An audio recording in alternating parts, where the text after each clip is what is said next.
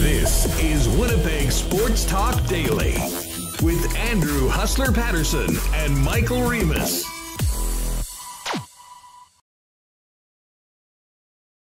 Good afternoon, folks, and welcome to a Wednesday edition of Winnipeg Sports Talk Daily. Andrew Paterson with you, along with Michael Remis. Packed show today. Lots to unpack from another disappointing loss for the Winnipeg Jets last night, heading into the All-Star break. A 3-1 regulation loss in Philadelphia against one of the NHL's most struggling teams. And now it's 7 days off before 40 games in just over 80 days. With very faint playoff hopes alive right now for the Winnipeg Jets. Murat is going to join us coming up in about 15 minutes. We'll chop it up with Murat, get his thoughts on last night's game and, really what the situation is for this hockey club going into the break and, more importantly, into the month of February. And then we'll talk Jets, more NHL, the upcoming All-Star weekend, and more with ESPN's Greg Wyshynski. We will touch on football stories, obviously a couple huge stories south of the border, Tom Brady's retirement, and the class action lawsuit brought against the National Football League by now former Dolphins head coach Brian Flores. And some big news in the Canadian Football League with Rasheed Bailey coming back to the Bombers. That was broken by Justin Dunk. Jay Dunk's going to join us a little later on in the program as well. So lots to get to. Welcome to everybody in chat. Nice to see you all. And a big thanks to our sponsors that make this show happen each and every day, including Culligan Water, Vita Health, F Apparel, Manitoba Battery, Royal Sports, Not Auto Corp, Little Brown Jug, Princess Auto, Boston Pizza, the Nick and Nicky DQ Group, Canadian Club Whiskey, and of course our betting partner over at Coolbet Canada. Let's get to it as we welcome in everyone in the chat, and a big thank you to everyone listening on podcast. If you are a podcast listener and have the opportunity to give us a 5-star rating and a review at Apple Podcasts or Spotify, it is always greatly appreciated. Let's get Remo in here and get this going. Remo, what's going on? How are you? What'd you think of the game last night? Oh, game? What game? I'm just fired up here.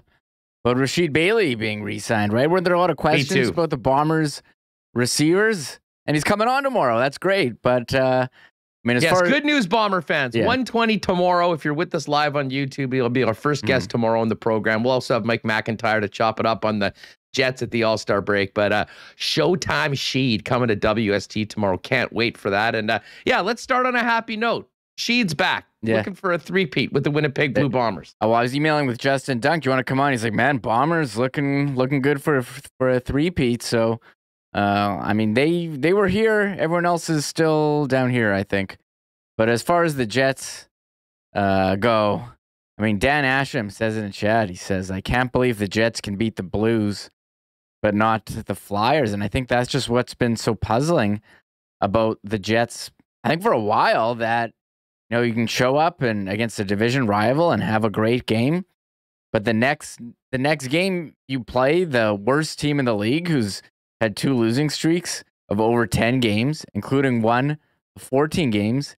And I mean, you make their goalie look like they make every goalie look like Martin Brodeur. I don't know how to explain it. As a tight game, I know a lot of people talking about the play in the third period that led to the go-ahead goal. A lot of people talking about that. But, I mean, you're scoring 1 goal a game against a team that just lost 14 in a row. You're not going anywhere. And I think the reality is sinking in, and I look at Dom's projections and The Athletic. I was optimistic. What's the number today? Okay, so he has the Jets 90% chance to miss the playoffs. 10% at the All-Star break. That's such a stunning number considering the excitement and the expectations for this team coming into the season. I mean, there's so many different ways we can go with the conversation. We've been having many of them over the course of the last couple of weeks. But, coming off that win against St. Louis with one more game, an opportunity against a team that had been absolute hot garbage for the entire year of 2022, got their first win of the new year on Saturday in overtime against the LA Kings. And Kyle Connor scores early. You get that nice 1-0 lead, and just an inability to continue. And even more frustrating, Remis. I mean, Philly was without their 3 centers.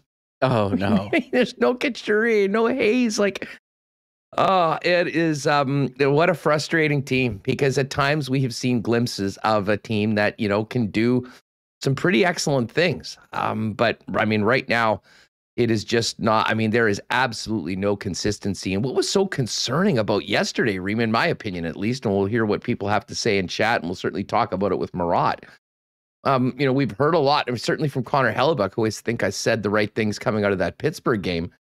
This is the time when good teams start winning and finding a way to win and keep on doing it. And, listen, it was just one game, but with Eric Comrie, the backup in, 3 young defensemen in for injured players, the way they stepped up and got that win in St. Louis, I think gave people some hope that, you go into Philadelphia working with a little bit of momentum, keep that going, get a win. You can get up to 3 games above NHL 500 and put yourself in a much better situation coming into that game next Tuesday against the Minnesota Wild when all these makeup games are beginning to be played. Oh, man, a third period with a real lack of intensity. I mean, the bottom line is the Philadelphia Flyers just simply wanted that game more than the Winnipeg Jets. And, you make a couple mistakes that, people have their own thoughts on, what Vilhena was doing on the play that ended up going the other way for the winner.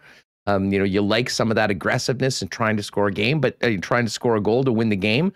But at the same time, I mean, every one of these points is so valuable. That, when you miss that opportunity, it ends up going the other way. And, Neil Pionk's not able to break up the 2-on-1 and a rebound's put in. All that work can be for naught. And, man, these are dark times right now for the Winnipeg Jets. I don't really know how to say it much differently than that. I mean, the 10% number might even be high right now when you really think about it. We'll get into this with Murat as to what this team needs to do. But sitting here at 1 game above NHL 500, going into the final 40 games, folks, this is what it's going to take. 24 wins, 11 losses in regulation, and 5 overtime points or shootout losses. 13 games above 500 to get to 14 above, which would give them, I think gets you into the playoffs, 95, 96 points. Can the Winnipeg Jets do that? There's probably not a lot of people that have a lot of confidence that that can happen right now. Now, I mean, there's a lot of things that can change, I guess. But, wow, I mean, I really thought that game was imperative to get last night, Remis. And, man, the third period was just so disappointing the way that it happened. Mark Scheifele losing a battle with Scott Laughlin on the side of the boards, which was a big part of it. And obviously some missed opportunities as well. I mean, the beautiful pass by Nate Schmidt to set up Scheifele and Wheeler on that 2-on-0. And, Scheifele getting over to the captain, putting it right into the goaltender, Carter Hart. And, especially as the third period continued on. I mean, the Philadelphia Flyers, as I said, just sort of seemingly wanted that game more. And that's got to be incredibly frustrating for Dave Lowry. And I'd imagine every member of that Winnipeg Jets team will probably do some soul searching over the course of the next week.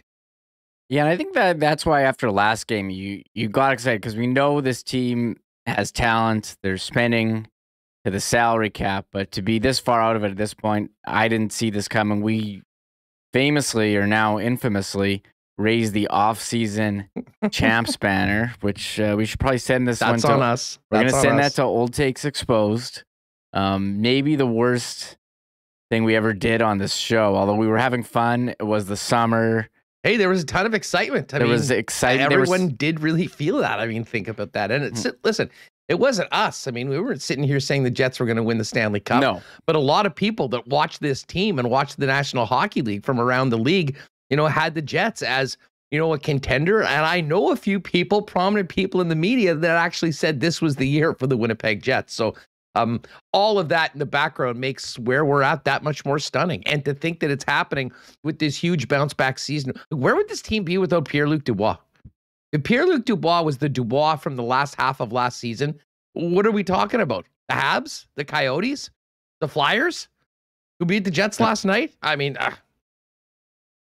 hard to wrap your head around, but what a puzzling team right now, Reem. And man, there's a lot of work for Dave Lowry to do. He obviously is the interim head coach. I think that if things continue to go the way that they're going, probably unlikely that, you get an opportunity to come back and do it again next season.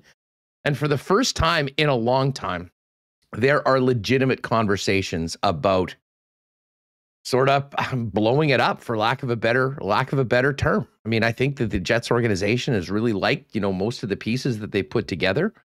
But that's why the confidence was so high going into this year. And, with where the team is right now, essentially, just with a faint hope of getting back into playoff contention. Many of those conversations I said that, might be happening in March. I mean, depending on what happens when they come out of the break, it could be happening at the end of February, which is that much more stunning. And obviously will certainly lead to some significant change somewhere in the organization. And whether that's management, whether that's coaching, I certainly think part of the team will change going forward if things don't do a complete U-turn coming out of the break.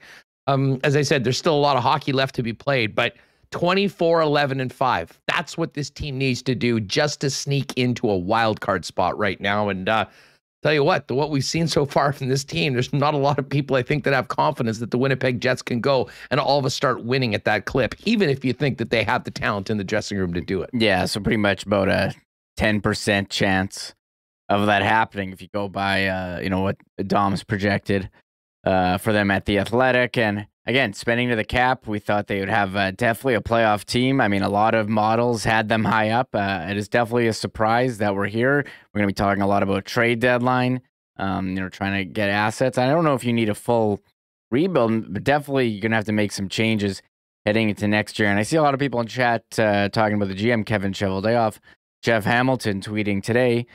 For those curious about when the Jets leadership plan to address the current state of the team, expectations are Cheveldayoff will be holding a presser sometime early next week. So enjoy your All-Star break, says Jeff. But I mean, we talked yesterday. I mean, it would have been so nice. Just get it. I mean, even if they don't make the playoffs, just get a win so we can feel good for a week in between these games. Beat the lowly Philadelphia Flyers. And they can't even do that. Although, I don't know, should the Jets feel so bad? I mean, Colorado lost yesterday as like minus 500 favorites, 555 minus 588 to Arizona. So, I mean, teams lose, but I mean, it's too much from the Jets losing the teams below them in the standing, like Vancouver, Arizona, Buffalo. I mean, these losses add up, and and playoff teams win those games more often than not. And the Jets, I mean, we keep hearing the same thing about consistency and sticking to the game plan. It's a lot of the same stuff over and over again, and it's frustrating and kind of disappointing, I think. No doubt about it. Hey, Brian Bottas, thanks very much for the super chat. Brian Bottas says, some love for all the great content you guys provided over the years. Most damning thing is 55 and 26 line out high danger chanced 7-0. Still led in time on ice. And the time on ice was relatively even last night. I mean, there wasn't any real big discrepancy. Kyle Connor was the number one ice time leader on the club with 21 minutes, but he also did play 4 minutes shorthanded. You had Mark Scheifele in at 18:48, Blake Wheeler in at 18:55. Let's see, what Cole Perfetti was 15 minutes and Pierre-Luc Dubois was 17. So, I mean, both of those top two lines, maybe the Scheifele line got an extra shift or two, but I'm sort of with you. They were not able to make it happen. I don't know how they were 0 in high danger chances. I mean, if they had a 2-0, I mean, that was certainly a high danger chance. Sometimes those numbers on particular games, I don't entirely know. But listen, everyone knows, anyone that's watching this team knows that they need to get more to 55, and certainly more from Wheeler. I mean, I hesitate to jump on him considering that he just came back from injury. And to be honest, I think that he's been, playing quite well and doing what he can do. But listen, this is a broken record almost at this show at this time, because this team will go as far as a few players will take them. Connor Hellebuck's number 1 on that list. And Mark Scheifele has always been the number 2 guy on that list. That's sort of changed right now. It's Dubois, it's Kyle Connor. Certainly playing with Cole Perfetti right now. That's been the most productive line. But there hasn't been a lot of success right now for that number 2 line. They're playing a lot, and there's been pretty much nothing from the bottom 6 so far. So, pretty much at every level, minus a couple players, this team has underperformed and been underwhelming so far this season. And you add all that up, Remis, and we're talking about a team with an incredibly mediocre record of 1 game above 500, which in the National Hockey League will probably end up getting you about 24th overall or so at the end of the season, which, let's face it, was not part of the plan for this year. No, I thought they would be trading away a first-round pick, but now they're going to be looking to get some of those picks back that they traded away to acquire defensemen. Real tough situation. Yeah, and I do think one of the key problems, I mean, it's been all year. It's either, you got the line 1 going or line 2 going, never at the same time. And you're not getting any offense from, your bottom 6 forwards. And I think that's definitely key when you're struggling. You need guys to step up, but they just can't. They haven't seemed to get the goals. And then, Hellebuck can only do so much, Huss. Well, for sure. And let's face it. I mean, I've been saying, I wanted to see this team playing like their playoffs, the lives were on the line for, the last couple weeks. And at times we've seen it, at times we haven't. But I mean, there really seemed to be a lack of will, of push in that third period when there was so much on the line last night. And, of course, an unfortunate mistake, not a great pass from Dubois. I mean, I'll put him in on that play as well. And certainly Ville Heinola had taken really making a real risky play in a tie game that ended up biting the team. And, that's a learning experience for a young player right now, but maybe we're seeing why they've been hesitant to put some of these young guys in at times, because the Jets don't have the rope right now to blow games with learning lessons for young players. Maybe that's going to be the case for the rest of the season because the playoffs are gone. They're not at that point yet, but man, I mean, just over the course of the past 2 weeks, we've talked about a team that, was in and around a 40% chance of making it to about 10. We didn't hear from Wheeler or Scheifele after the game, and not because they didn't want to talk. I mean, I heard Jeff talk afterwards. He was the one local reporter that was there, and he talked to Josh Morrissey and Paul Stastny. And I know why he talked to Paul Stastny, I think because Paul Stastny's been the one guy that has actually given some thoughtful, sincere, real answers from a guy with so much experience. But there was one comment he had from last night's post game that really sort of stood out to me. And let's play it right now, and then we'll chop it up with Murat Atesh. Yeah, I think you always want to, especially you got a break now, you kind of always want to go in there on a kind of positive attitude, on a win, and you don't, so you're going to have that sour taste in your mouth a little bit. But we know we got to refresh mentally more than anything, because I think physically, we got a kind of busy workload coming up, but we know what we got in there, and we know when we're playing our game, we compete with anyone, and I think it's a matter of kind of getting everyone on the same page. And I think sometimes, we've had different guys show up some nights, some guys not, but that's going to happen, and sometimes you got to carry those guys, and I think we got to just stick together. The end of that comment just kind of blew me away. I mean, sometimes you have some guys show up, other times not, and you have to pick them up going forward. I mean, there's nothing untrue with what Paul Stastny says, although, to be honest, when I heard that, I was sort of taken aback because of just the frankness and the way he delivered it. I mean, it wasn't direct scud at one player or another, but it's pretty clear that, he's exactly right. They haven't had everybody show up often enough this season, and that's why they're in the predicament that they're in right now. So Greg Wyshynski coming up a little later on. We will chat on a bunch of football topics with Justin Dunk a little bit later, but we're going to have Murat Atesh join us right away. But a big shout out to our friends over at F Apparel, a great partner downtown at 190 Smith Street, Winnipeg and Manitoba's leading spot for custom-made suits and menswear. Listen, every guy needs a suit that looks great and fits going into the new year. And apparently, little loosening of restrictions. We'll get to that. We're going to have some butts and seats at games and maybe some gatherings as well. You'll want to have a great suit for the upcoming year. And F's custom-made suits begin at just $399. They're the go-to guys for weddings and wedding suits for more than 10 years. And wedding parties get 15% off their purchase when they order a suit, shirt, and tie. Find out more at F Apparel. Go visit them at 190 Smith Street or check them out online or book an appointment at that's EPHapparel.com.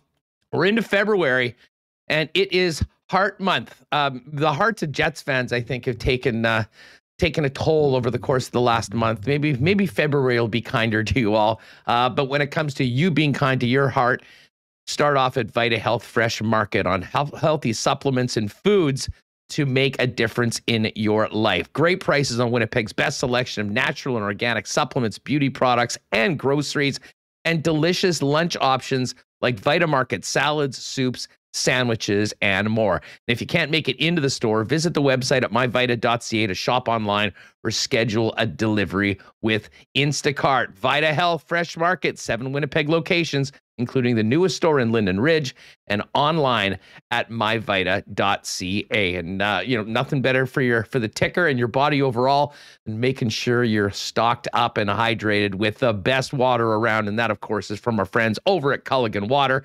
celebrating 65 years in business as a local family-owned operation, hydrating Winnipeg and southern Manitoba over at 1200 Sargent. They got water softeners, filters, bottled water coolers, whole home systems, drinking water systems, citywide delivery services as well, in addition to commercial and industrial water products and solutions. Check them out online at drinkculligan.com or give the Culligan man a call at 204-694-5180. All right, let's welcome in our good friend Murat from The Athletic.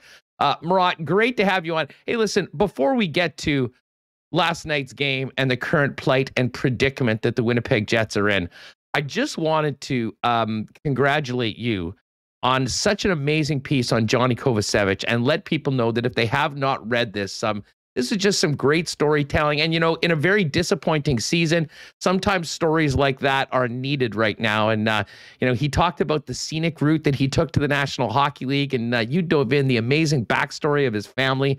You've done a lot of great work in The Athletic, but that was right up there with some of the best. Oh, man. Yeah, it's a story that kind of chokes me up because it's such a hard road that his parents at different stages of their upbringings walked to get to Canada, to get to a situation where they could give Johnny and his siblings, a better life than perhaps they grew up with, especially Angie, his mom, who grew up on a farm without running water or electricity. His dad separately working in Sarajevo in Bosnia right before wars broke out in the 90s, and sort of getting a lay of the land that this might not be a place to be, and sort of his escape from there to help to come to Canada to meet Angie, to start the family. And it just puts so much in context a lot of the times. We go up and down with the wins and losses of a team. We zoom in on, you like to call it the toy aisle, I think, right? Sports is the toy aisle. Yeah, toy department. Toy department. There we go. And then sometimes you see stories like this one of the Kovacevic family that are really beyond that, and they really transcend sport. And this one gets me. You asked me to tell you what I'm working on from time to time, and I never know what to say. But like, if I can make a plea, read this one for sure. It means a lot, and there's no doubt in my mind that his family upbringing is a huge part of why all these coaches, all these scouts, all these people that I talk to call Johnny Kovacevic the least entitled, most humble, most grateful person that they've ever dealt with. And it's nice to see people like that getting into their first couple of NHL games. Yeah, I mean, I've heard the same thing from everyone that's interacted with Johnny with the Manitoba Moose, and to go through the backstory and find out more was great. Well, I wanted to touch on that. I think I retweeted it last night. So if you're wondering where it is, go to Murat's page or just go to mine, and it's there at theathletic.com. I figured I'd start off on a little bit of a positive because last night's hockey game certainly was not that, Murat. 42 games in, 1 game above NHL 500 at the All-Star break. I mean, there's no way you can sugarcoat this. This has been an incredibly disappointing run for the Winnipeg Jets. And man, that loss last night makes it even more imposing to try to realistically get on a run and get back into playoff contention just for the second wild card, never mind the division, with 40 games left in 81 days. Yeah, it's a long road. It's a tough road. There's just an inordinate amount of games per day that they're going to have to play, and there's a ton of points that they have to make up, a ton of teams that they have to pass. If you look at The Athletic, I think as of last night, Dom's probabilities had the Winnipeg Jets playoff chances as below 20% at this stage. We're at 10 now after that loss. Pardon me? We're at 10 now after that loss. Are you kidding me? So like we're in Hail Mary territory on this season for the Winnipeg Jets, and that's absurd, isn't it? I mean, I believed in the upgrades. I see value in Nate Schmidt. I see value in Brendan Dillon. I continue to believe that the forwards are pretty good. You know what I mean? Like I saw this team as a playoff team when the offseason was over and camp broke. I see enough young pieces to like. I see enough veteran pieces that are still contributing. Even against Philadelphia last night, Blake Wheeler had drive to him. That line was going. They were producing a certain amount of chances.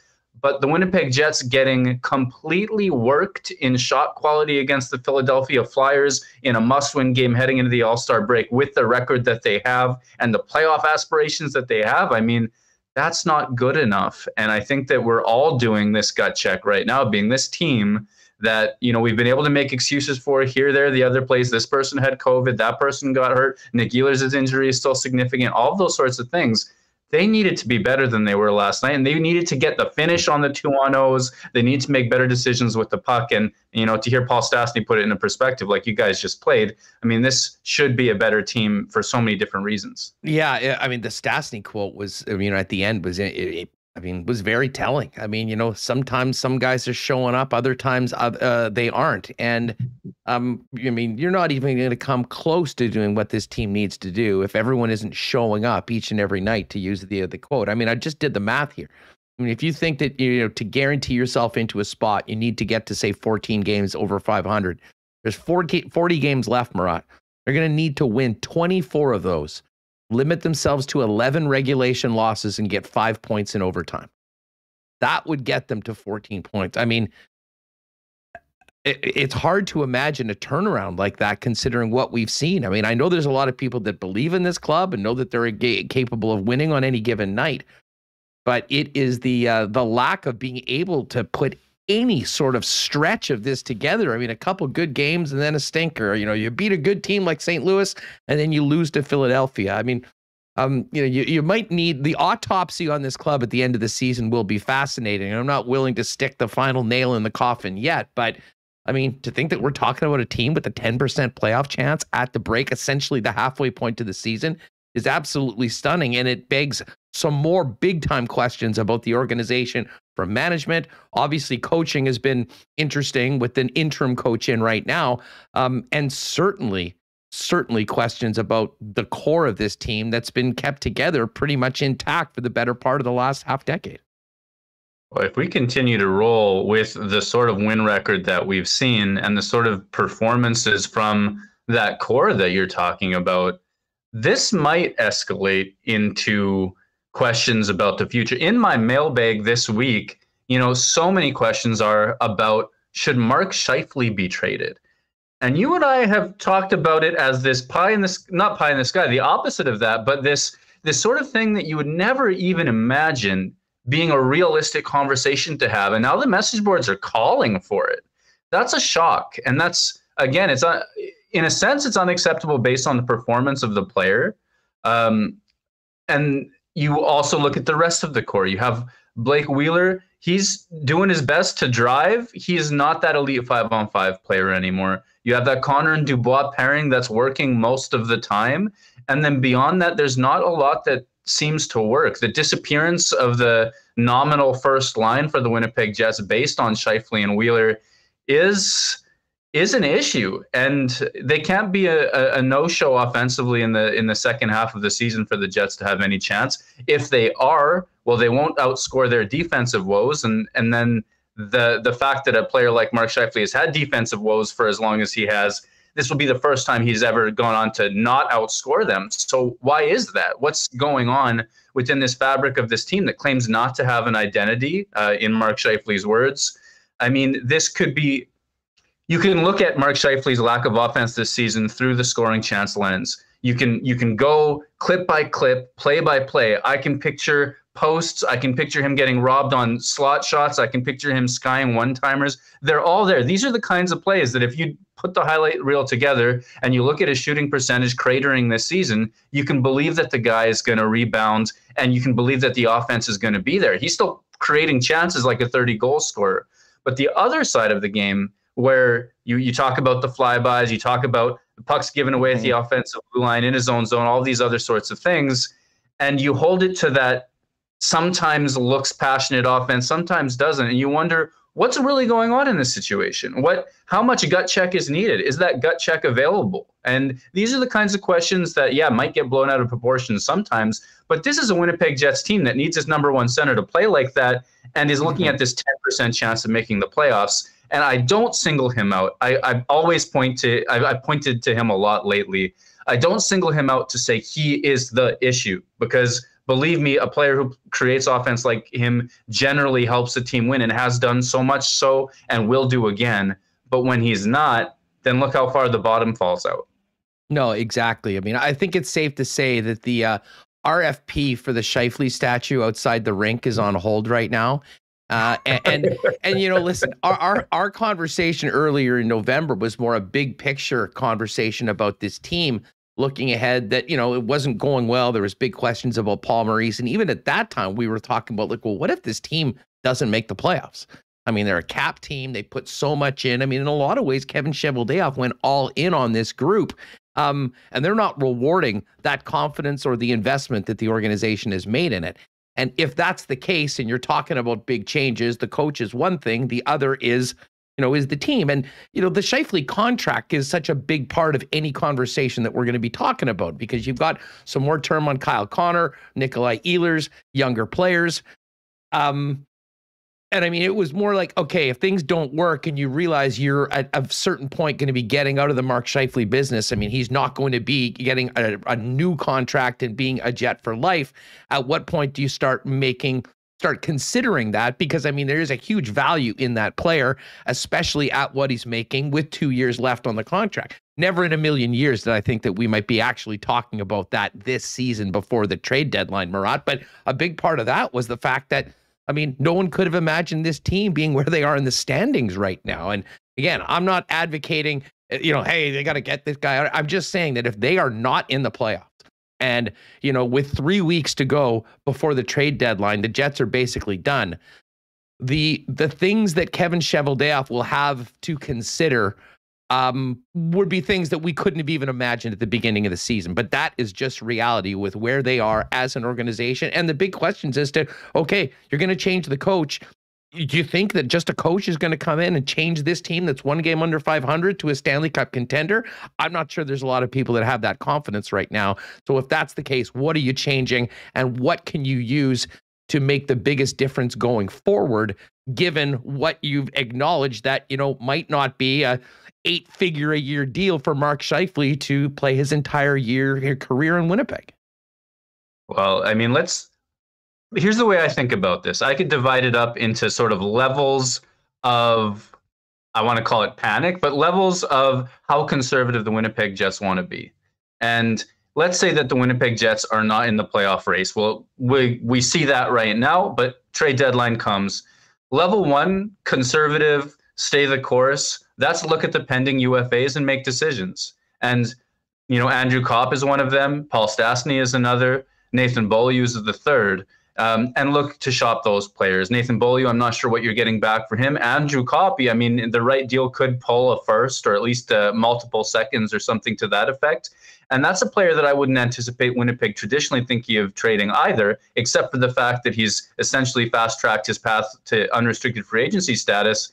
And he's a guy who's been talking about Winnipeg needing to show more will for the last couple of years. I mean, if he's developed a sense of frustration on that regard, I don't know what Winnipeg's odds of signing him at the end of the season are.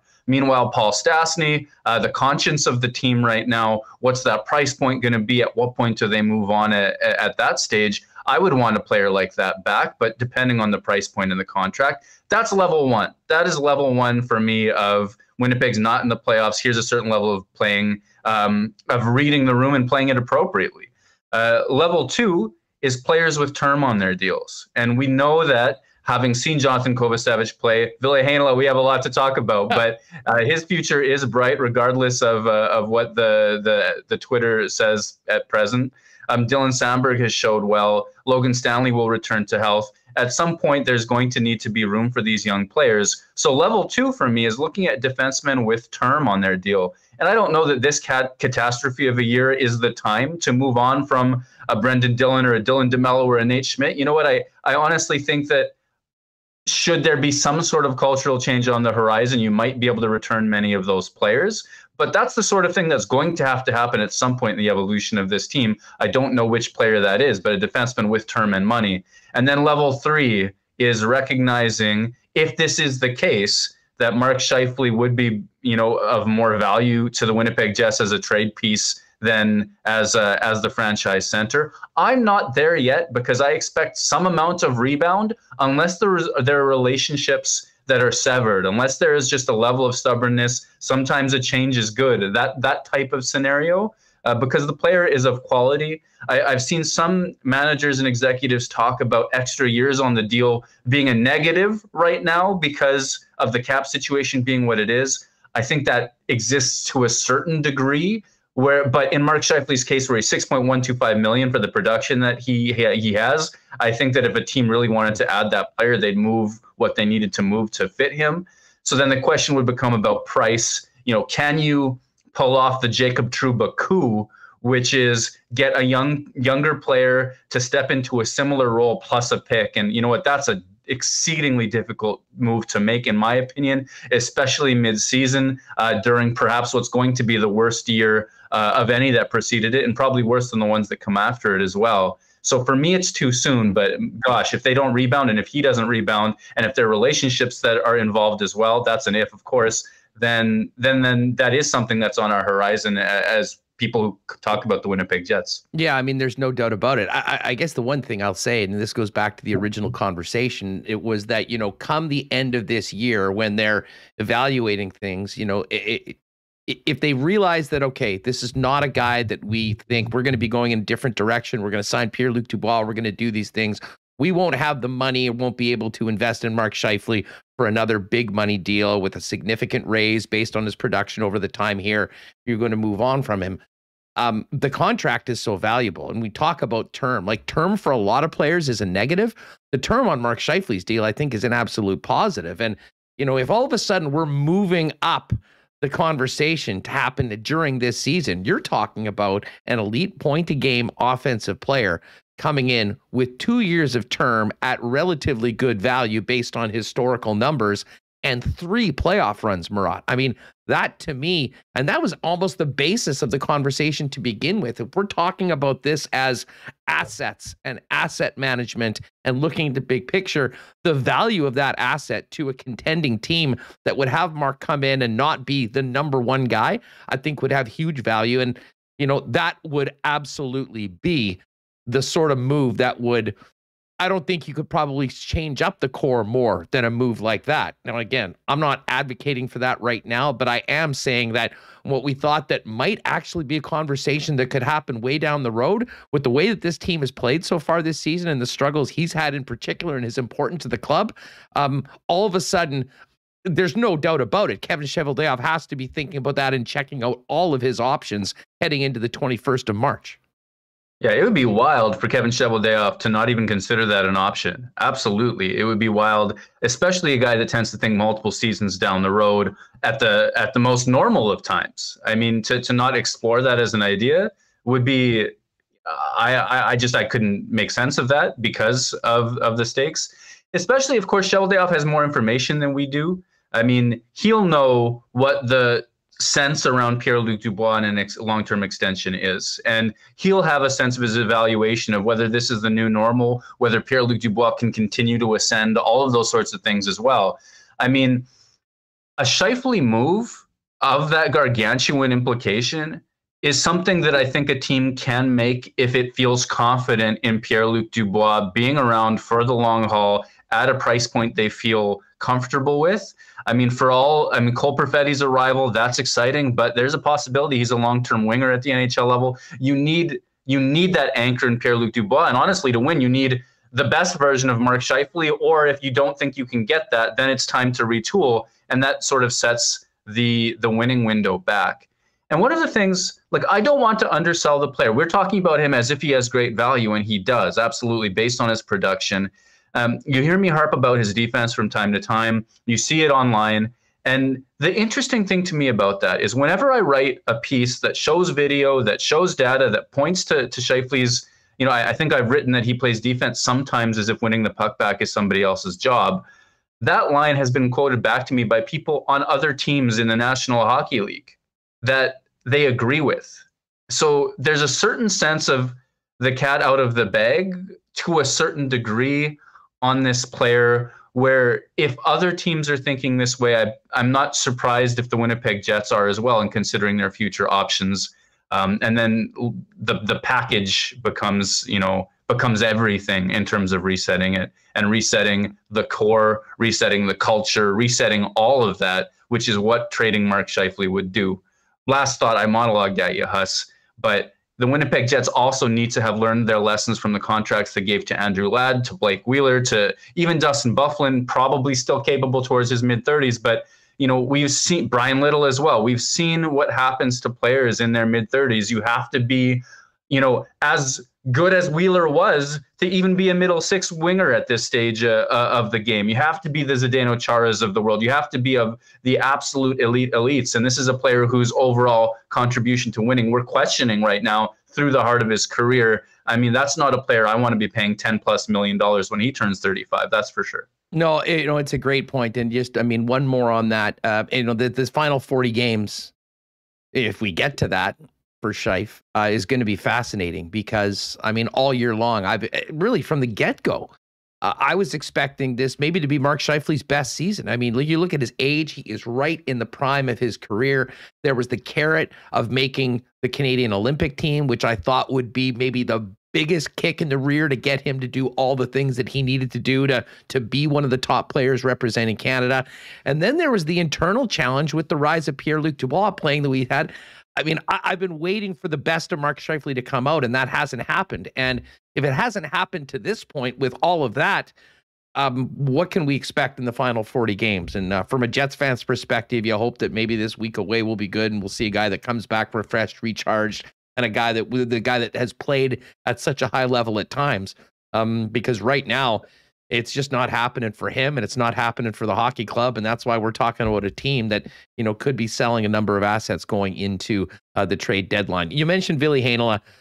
We've seen the good and the bad of Ville so far. The first couple games were rough for him. I thought he was great on Saturday afternoon. Played almost 20 minutes with Neil Pionk. We really saw some of the things that get people out of their seats, and why Jet fans and management have been so excited about his potential. We saw some of it on both sides last night as well. What did you make of the play that ended up, going the other way for a goal? And, was that just a poor time for Ville to decide to try something like that? Or you think, hey, they're trying to win a hockey game. That was an aggressive play. Unfortunately, ended up in the back of their net. Well, for me, that's a crucial play. It ends up deciding the game. But I have zero time for the thought that is the play, that is the reason Winnipeg didn't beat Philadelphia. If you look at the quality of play on both ends, Philadelphia got to the dangerous areas, they got to rebounds, they created more chances. Winnipeg had trouble getting to the front of the net. They had their own chances. A 2-on-0, they don't finish. There are other opportunities that the Winnipeg Jets don't finish. So I am not pinning the outcome of the game on this play, and I want that to be my preface. And the other thing that I'll say is that on the aggregate, in the long term, over the course of his career, over the course of most games, I want Ville Heinola playing the most aggressive brand of hockey he feels comfortable playing, because I believe that he's going to create more than he gives up. That's the aggregate on the whole. With 4 minutes to go against an Eastern Conference team, so a 3-point game doesn't mean as much to me, I have plenty of time for saying, okay, we'll play a little bit more conservatively as well. So the timing, I have room for a little bit of debate on, even though on the aggregate, I want him playing more aggressively. The play itself, he has the puck on the blue line. He's made eye contact with Pierre-Luc Dubois. Dubois has space. Then you have Paul Stastny beside the net. He's in the midst of losing his stick, so he becomes kind of a non-factor. You have Jansen Harkins curling out of the sort of the right wing towards the middle of the ice as well. And that's where you can be absolutely sure that there's miscommunication or a misread of some kind. If you're Ville Heinola, you have one man to beat with that pass. At the top, there's a Flyers forward pressuring Heinola. He beats him with the pass to Pierre-Luc Dubois. He steps into the lane. That is a textbook give and go. That is an aggressive play. That's the kind of thing that you can defend as a decision most of the time. But you see the play go off the rails. Pierre-Luc Dubois passes into traffic. I think it hits something. The pass ends up being waist high. But you also see a little bit of miscommunication because Jansen Harkins doesn't make the same read. Jansen Harkins is looking at the play, and he's cutting into the middle of the ice as well. So what Winnipeg ends up with is a lack of coverage for the defenseman who pinched. Everything goes to crap. The puck goes up in the air, and all of a sudden it's a 2-on-1. So Heinola makes a defensible play for me. He sees a lane. If you pause the screen at the time he makes the pass to Dubois, there's a give and go on the table, and it's one I want Heinola to make often. What he needs is a forward to recognize that and cover. And what he also probably needs, though, is the situational awareness at 4 minutes with the players on the ice. That's a mixed bag of a line as well at that moment, Dubois, Stastny, and Harkins. There, I think, are contextual reasons for him to play that more passively. At the same time as I don't pin the entirety of that goal on that decision. So, I come out of it and I think not then, not at that time, but let's not act as if that's some horrific read on his part. Let's not act as if it completely takes away from the potential and the promise of this young man's career. Yeah, I mean, it's not like the Jets were completely dominating that third period, and that was just the one that happened to go the other way. I mean, and that was the biggest question. I mean, where was the team that, that needed to be playing with that desperation, that urgency, that will that, hasn't been there enough and wasn't there against a team that were missing 3 centers last night and basically is already in next year territory. Murat, before we go, I do have to just ask you, going into this next week, what do you think? What's Dave Lowry doing over the course of this next week? What's going through his head? Because, you've got 40 games left. I sort of laid it out, 24, 11, and 5. I mean, that is an incredibly high bar, nowhere close to the way they played. I wonder how the coach handles coming back out of the break. Well, I think Dave Lowry is in a unique position in that he has absolutely nothing to lose at this moment. Winnipeg's record has cratered. Winnipeg's record they were struggling prior to Paul Maurice's departure, but certainly after a couple of games that look like promise, they've cratered in the last little while. He has a break, he has a pause, he gets to send his players have had the discussions about going to wherever they're going, taking a break, taking a pause, reflecting on what they need to do to be better. So Lowry, in my mind, has the ability to say, I have nothing to lose. What am I trying to say? I'm trying to say that the decision is stick to the game plan, assuming that a rejuvenated group of players, having the pause, having the reflection, is going to come in and play like he's asked them to play or wants them to play or hopes that they're going to play down the stretch, or takes a pause, reflects, and considers the possibility that there are changes for him to make on the way in as well. And without a whole lot of practice time after the break and before that density of games take hold, I'm not sure what revolutionary changes are on tap from him, other than hoping that it's a motivational thing. It's a pause, it's a refresh, it's an everybody shows up knowing what the stakes are and are willing to play. And then a continuing to hold people accountable. I know some folks have talked about Scheifele's minutes at the ends of games and where there have been defensive issues or what have you going down. Well, that's the only area of extreme available left. I don't think we're going to see wildly different strategies or systems. I don't think we're going to see anything flip on its head.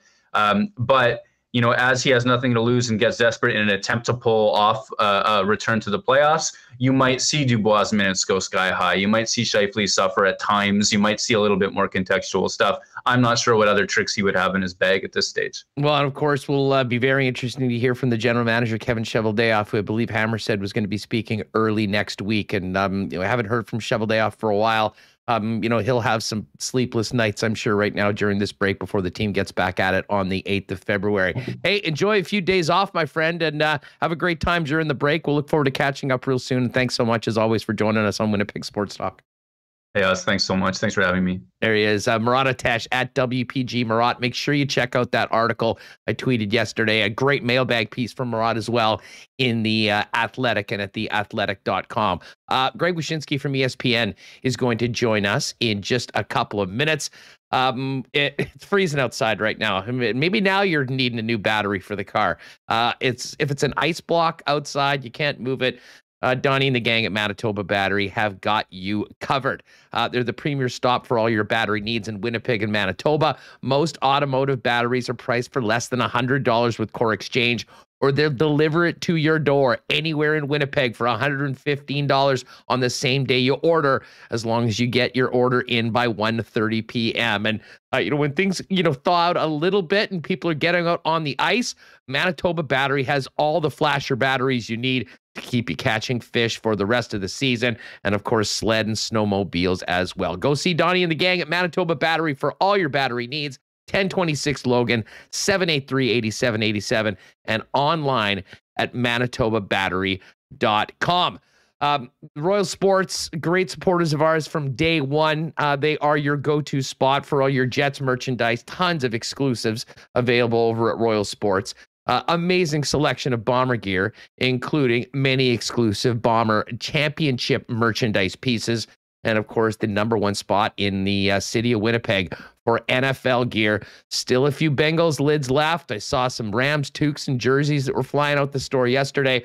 Of course, all getting ready for the big game a week Sunday. And if you're thinking hockey, nobody has a bigger selection of hockey equipment, skates, goalie gear as well than our friends at Royal Sports, not to mention snowboarding, fitness, and so much more. And make sure to check out all the cool stuff on the King Skate, Snow, and Surf side over at 750 Pembina Highway. Hit them up on Insta, Royal Sports Pembina, for the latest merchandise drops and great deals over at Royal Sports. And as we're now into 2022, dealing with this Winnipeg winter and the ups and downs of the hockey team, you might be thinking 2022 is time for a new whip. And if you're in the market for a new ride, before you do anything, talk to our friends over at Not Auto Corp over at Waverly and McGillivray. Why not get into the car of your dreams at an amazing price with the help of the Not team? Incredible vehicles on the lot. And if you're looking for a specific make and model, Not will source it, get it to Winnipeg for you, and get you the best deal possible. Not Auto Corp, Waverly and McGillivray, and online at not.ca. All right, great conversation with our friend Murat Atesh. We will touch on the Jets, the All-Star game, and much more as we welcome in Greg Wyshynski from ESPN. Wish, thanks so much for doing this. It's great to have you back on Winnipeg Sports Talk. How are you? It's my pleasure. Thanks for having me. I appreciate it. We have a cantankerous bunch here in the Peg right now. One game above NHL 500 at the All-Star break. 40 games left in the season. We were doing the math here. The Jets pretty much need to go 24-11-5 or thereabouts to get into the playoffs. There were very high hopes and big-time expectations for this team that's been spending to the cap, a lot of talent, great goaltender, added to the defense core. What have you made of the Jets so far at the All-Star break? And are they the most disappointing team in the NHL so far this season? Well, I mean, the Islanders exist, so no. As far as that goes, for those of us who picked the Islanders to win the Cup. Obviously some injuries have played a role in the problems the Jets have had. It's still a 20% chance of making the playoffs, which ain't nothing to sneeze at. And it's a conference where clearly both of the wild card spots, I think, could be in play, particularly for the Central Division when all is said and done.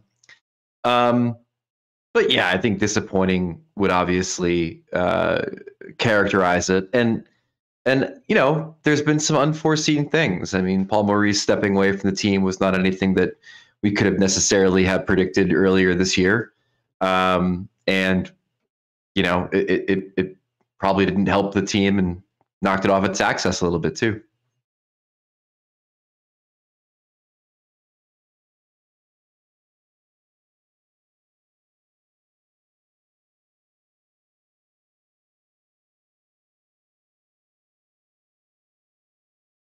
some incredibly underwhelming losses, especially on home ice to some of the worst teams in the National Hockey League. And he took over on the 17th of December. They played Washington that night. You could tell they were a stunned club. But coming out of that, they actually, beat the St. Louis Blues and then had a number of games canceled and started off the month of January, with a few good performances. It seems like the last couple of weeks has really, really compounded problems. I mean, they got only 2 points on that 4-game road trip, really testing themselves against some of the top teams in the East, and then came back with dismal performances against Florida and the Vancouver Canucks to make it a 6-game losing streak. But when we're talking about the predicament that they had already gotten themselves in, Greg, you just simply can't afford that. And, now coming back on the other side, you're looking for a complete 180, a flip of the script. I mean, being consistent for half the season to get it done. And, listen, there's a lot of people wondering how it got to that. What are you hearing about Mark Scheifele? There's a lot of talk about Scheifele, his season so far this year. The numbers are down a little bit. Defensive numbers aren't good. He's been such an important player in Winnipeg, and maybe we focus on him more than others. But I mean, you've got a pretty good pulse on the league. I mean, what do you make of the Jets situation, particularly how as it pertains to a guy that I think everyone thought was going to be the franchise player in Winnipeg for a long, long time? Yeah, I've not really heard all that much, to be honest with you, from people about Scheifele and like the crushing disappointment from his season. I mean, when you start talking to people about players that have had down years, I think there's a general feeling of malaise about the way the Jets have played. I think if you ask around the league, there's probably more attention being given to Blake Wheeler than there has been to Scheifele this year, and just the preliminary conversations I've had about the team. But I can't say that I've really come across too many people that are ringing alarm bells about Scheifele and his status. Yeah, it's interesting. It's Paul Maurice, I kind of made a joke, earlier today. I mean, there was a time when Paul Maurice literally said to the media that at some point they'd be building a statue of this guy outside the arena. And we joked that the RFP on the Scheifele statue is on hold right now because to be honest, Greg, I mean, Pierre-Luc Dubois has been the guy that has emerged as the number one center right now. I mean, the line that is going for the Winnipeg Jets is Dubois and Connor. And right now they're getting some nice contributions from Cole Perfetti, who's really fitting in well. That was supposed to be the plan to success, because if you've got those guys going, well, then you got Mark Scheifele and Blake Wheeler and whoever they're playing with. That's a great 1-2 punch. It just hasn't happened. And we rarely see both of those lines going on the same night. I think Scheifele is good. I've always thought he's good. I never really thought he was as good as some of the accolades he's received. Like, I feel like Mark Scheifele has appeared on more top 50 player lists in this league without actually being a top 50 player. He must have really good agents and really good reps to keep getting him on these lists all the time. I think he's a fabulous player, don't get me wrong. But the accolades sent his way were always a little bit heavier than I think his level of achievement would require. That makes sense. It does. That being said, I mean, I know we focus a lot on Scheif because of where he's at right now with his contract and everything. It seems like people are waking up to just how good Kyle Connor is, and he'll of course represent the Winnipeg Jets this weekend in Vegas. Yeah, and I'm really bummed he's not representing the U.S. in Beijing, because it was like he was definitely counted among that collection of young forwards that might have really shifted the paradigm for Team USA in the Olympics had the NHL have gone. But we'll settle for him being in Vegas. We broke it on our show, The Drop, last night, that he's going to take part in the fastest skater competition, which will be fun. If not for Kyle Connor, then for watching watching him keep up with the Cale Makars and the Connor McDavids and the Dylan Larkins of the world. But he's the type of player that you want in the All-Star game. Like, the Central Division's a real interesting place for the All-Star game, because I think there's like 7 guys that are first or second timers. And, no Patrick Kane, no Blake Wheeler, no Nathan McKinnon, not a lot of these names that we normally associate with the Central Division and the All-Star game are going to be there. So this infusion of Kyle Connor and Alex DeBrincat, Nazem Kadri and Makar and Kaprizov, I think is going to be really advantageous for the entertainment value of the All-Star game, because there is an enthusiasm gap between your veteran guys and your younger guys sometimes. And, the players that have been there 4 or 5 times, yeah, they like taking the trip. They like being with their families. They like, getting to meet the sponsors and stuff, but they don't necessarily like approach the competition aspect of this thing with the same fervor as guys that are only there for the first or second time. So I'm excited that he's part of this wave of Central Division newbies that are going to, I think, make the All-Star weekend pretty fun. Well, I mean, you mentioned, and you guys did, break it yesterday on the drop of the guys that were in the fastest skater. We sort of knew that Kyle Connor would be a part of it. I mean, to get Connor McDavid and Cale Makar in that group, I mean, that is going to be must-see TV. What do you know about the rest of the skills competitions? I have to admit, being a guy that likes to play cards and whatnot, I think that this 21 and 22, the blackjack shooting competition looks really cool. I mean, what are we going to be seeing before we get to the 3-on-3 game? Yeah, I mean, that's going to be a lot of fun as a guy who likes playing blackjack, and I just hope that the players that are involved understand the rules of the game before they start shooting pucks. I think that's where you're going to see some of your more accomplished snipers. Maybe your Steven Stamkoses, maybe your Austin Matthews is taking a part in that competition. I will tell you that hardest shot, which is one that, if not an event that everybody looks forward to, at least an event that has some history to it, based on multiple wins for Chara and Weber and players like that. It took a hit today with Alex Ovechkin being out of the All-Star game due to entering the COVID protocols today for the Washington Capitals. He's not going to play tonight against Edmonton. He's also out of the All-Star game. He was definitely a name in circulation for hardest shot, having won the event previously, I believe in 2018. So not even sure who's going to be in that event now that Ovechkin's out of it, but it's a pretty wide open field. But other than that, I mean, it's just going to be fun. I mean, one of the things they're bringing back this year is the breakaway challenge, the trick shot competition that we had where, you had Brent Burns dressing up like Chewbacca and Johnny Gaudreau wanting to light his stick on fire and all this other stuff. They're bringing that back this year. And if nothing else, that's going to be a real fun event considering how much young talent we have in the game and innovative talent. And also considering the fact that they're bringing in Trevor Zegras from the Ducks specifically for this event so he can ply his trade. Yeah, Zegras will be must-see TV when we get to that as well. Hey, one of the really cool things that the NHL has done over the last few seasons has been bring in some of the top women's players. Of course, there is the Olympic Games going on right now. So I'm just wondering, what do they have many of the women participating or being a part of the All-Star festivities? One of the Lamoureux twins from the U.S. is going to be taking part in the event where they're on the Bellagio fountain.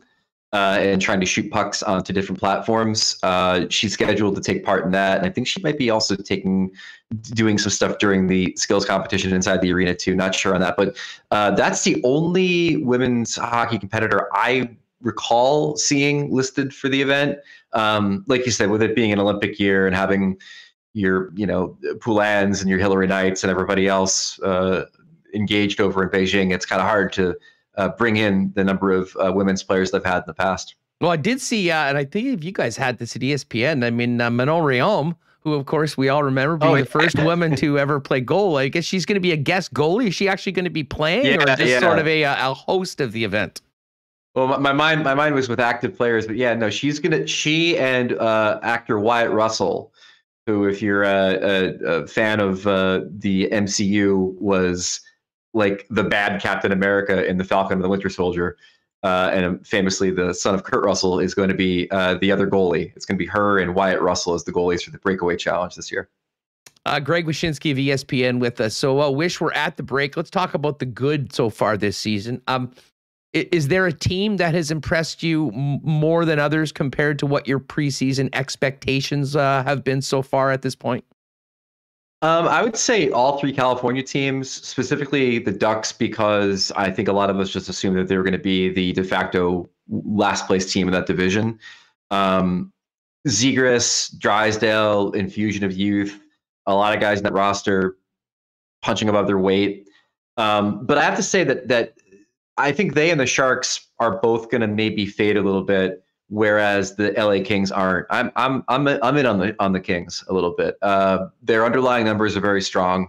And the fact that it's kind of been the veterans leading the way. Like if you told me the Kings were going to be in a playoff position to this point in the season, I would have said that Quentin Byfield and Alex Turcotte and all the young players they've had in that pipeline clearly made a huge impact. And that hasn't necessarily been the case. It's been, Kopitar and Arvidsson and Jonathan Quick having this resurrection of a season, all sort of deciding simultaneously that they were tired of being irrelevant and challenging for a playoff spot again. So I've been really impressed with the way they've played, and I think it's sustainable based on the numbers I've seen beyond the traditional stats.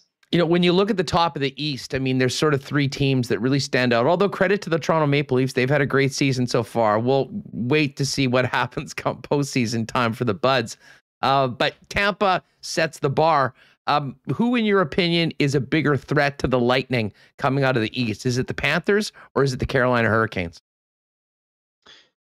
I mean, from a total team perspective, the Hurricanes are probably the better team than Florida, only because we know when tasked, they can play a playoff quality defense, which is something that we just don't know from the Panthers yet. We know they can win a game 8-6, and that's great. Like, keep doing that. But inevitably, that's not going to be the way that they're going to have to play in the playoffs. And, part of the reason the Lightning won consecutive cups was that change in philosophy that John Cooper really worked hard to instill in them, in that it's great that you can put a bunch of goals on the board and be a huge, intimidating offensive team, which I think the Panthers are right now, quite frankly. But if you don't know how to win the close game in the playoffs and don't have it in you to be able to, like, for example, the Lightning won a game 7 against the Islanders, 1-0. Like, could you picture the Florida Panthers winning a 1-0 game in the playoffs right now? Because I can't. Great point. You got to be able to do that too, and I wonder if the Panthers have that ability, because I know the Hurricanes do. And we spent so much time obsessing over the Central Division and the Jets and paying attention to the West. If people haven't been paying attention, the playoffs are basically set right now in the East. I mean, the Boston Bruins are in the 8th spot right now. They've got 55 points. They've got a 9-point lead on the Red Wings, the next team up, with 3 games in hand. The fact that it is all but done, how do you think that might affect the final 40-odd games in the Eastern Conference? Well, it's interesting because, I mean, there is going to be some jockeying for position. And I think home ice is going to be at a premium this season, obviously. So I do think that we're going to see intensity from these teams. I mean, if you're the Toronto Maple Leafs and you can dictate who you play in the first round, you're going to try to do that as best you can to increase your chances. We mentioned the Islanders before. They're the only team that I think has a shot at all of making any kind of run for a wild card, and time's running short. But they've not played as many games as other teams.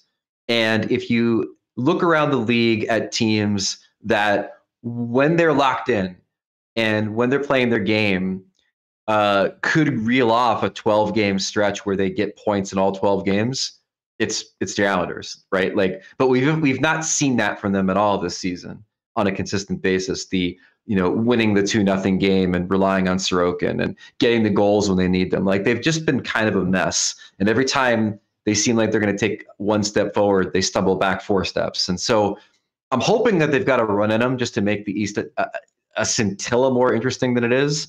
But I'm not holding out hope. You mentioned the Islanders, and we talked about the Jets kind of underperforming what the expectations were. And I don't want to pour salt in the wounds of everyone that is in the chat right now, still bitter that the Jets lost to the Philadelphia Flyers last night. Their first regulation win in 2022, after their first entire win of the year was on the weekend. But what's happened in Philly? And I don't think Mike Yeo, after a 13-game losing streak, is probably going to be back. So that there'll be a new coach. But I'd imagine heading into the deadline, considering where they are, Chuck Fletcher will be one of the more fascinating general managers to pay attention to. And we could have some long-serving Flyers, maybe beginning with Claude Giroux, in new locales by the time we get to the month of April in the playoffs. Yeah, and that'll be up to Giroux. He's got a full no move. He's a UFA after the season. So there's speculation that, hey, he might want to move over and play for a contender, but he's going to be in complete control of that. The Flyers are a curious team. I don't think they necessarily got the performance out of Carter Hart on a consistent basis that they wanted to this season. They were hoping for a real bounce back from him, and he was better than last year, but that's because last year was an abject disaster. They were impacted by some absences in their lineup. In particular, one that I thought could solve a lot of problems for them in Ryan Ellis, who Chuck Fletcher acquired in that deal that had Nolan Patrick ending up with the Vegas Golden Knights. He's not played, right? So like, he's played 4 games. The whole point of getting him was they were going to fix the problem that was created when Matt Niskanen retired. Remember when he retired? It seems like it was 7 years ago, but it was only 2 seasons ago. And he left this gigantic hole in their defense, and they bought in Ellis to plug that hole and hopefully kind of just like stabilize everything. And then he didn't play. So that stunk. But the other moves that Chuck made were actually pretty good. Like Martin Jones has been pretty good for them. Cam Atkinson's been great for them.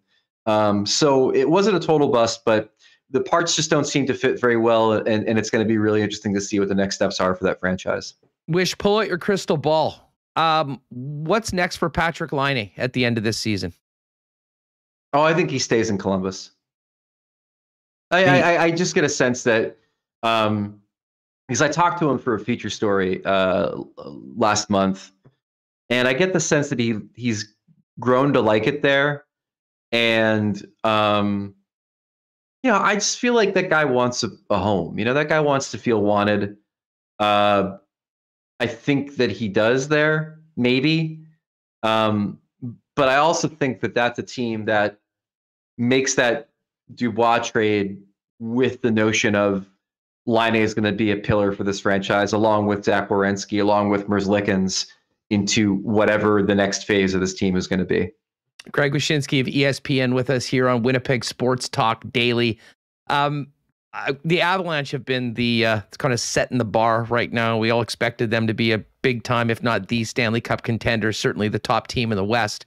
Once the dust settles post-trade deadline, is it the Vegas Golden Knights that you think will be the biggest challenge or biggest hurdle for Colorado to represent the West in the Cup final? Or is there another team potentially in the Central that you think might pose the biggest hurdle for the Avs? It's 4 of them. I think the Knights with Eichel are going to be really fascinated to watch it, because not only is it them acquiring the best player that any team will acquire by the trade deadline. Like, there's nobody in Jack Eichel's class that's going anywhere else at the trade deadline. It also gives them center depth that few teams in this league can match. When you think about the emergence of Chandler Stevenson, and when you think about what we already have in William Karlsson, who I always thought was a quintessential second line center anyway, with the way he plays in his two-way game. So they're going to be real good. The other teams, though, that I think are really interesting are the Minnesota Wild, who have really shown an ability to take over games and certainly have the offensive prowess to hang with most, and have been an accomplished defensive team for at least the last 3 seasons. The problem is they don't have the goaltending. This is the second straight season where their even strength analytics have been amongst the best when it comes to team defense, but their goaltending has not played up to the same level. So that is a concern. The other team are the Blues. Speaking of goaltending, they're probably my most interesting team in the West right now, because if you had told me that the St. Louis Blues would be like an offensive juggernaut and they're like been in the top 5 in goal scoring per game for most of the season, I wouldn't have believed you. But the transformative effect of Jordan Kyrou having his breakout year, plus the acquisitions of Pavel Buchnevich and Brandon Saad, plus Vladimir Tarasenko finding his game again for the most part, all these things add up to them being a really, really good offensive team. On top of what we know about them defensively, the only concern, again, is if Jordan Binnington continues a losing streak in the playoffs that has now reached 9 straight games, is Billy Husso good enough to be the alternate and take over in the crease? And he's shown a lot of that this season so far, but the playoffs are a different animal, and that's my concern for them. Yeah, we got a chance to see Husso play on Saturday, and certainly, doing the pregame show with the guys over on OB. You look at the numbers and the difference between what Binnington had done so far this year and Husso, and it really stood out. Yeah. And frankly, it was surprising that the Blues were where they were, considering a pretty mediocre season from Binnington so far. But man, top to bottom, I mean, center depth from 1 to 4. I mean, they run 4 lines. They will be a handful for anybody in the playoffs. Hey, Wish, before we go, a lot of talk about the Edmonton Oilers, who seemed like they bottomed out a couple weeks ago. They've won a few games, and they've added our old buddy Evander Kane to the mix. Have they righted the ship there? And how much of an asset do you think, at least in the short term, will Evander Kane be for an Edmonton team that was amongst the most desperate in the league just a couple of weeks ago? Well, I can't say they righted the ship because they sunk my 4-team parlay the other night by losing to Ottawa in overtime. So that hurt bad. That was the one I was least worried about in the bet, but things happen. I've always thought that the panic in Edmonton from the media and from the fans was a little misplaced. I thought they were going to be okay. Like, maybe they're not built to be a champion, but Connor and Leon have dragged worse versions of this team to the playoffs. It's still, for all of the baffling things that Ken Holland does, and maybe you could put the Evander Kane thing in there, even though I think he's fine for the rest of the season. I just wouldn't have him around in the off season.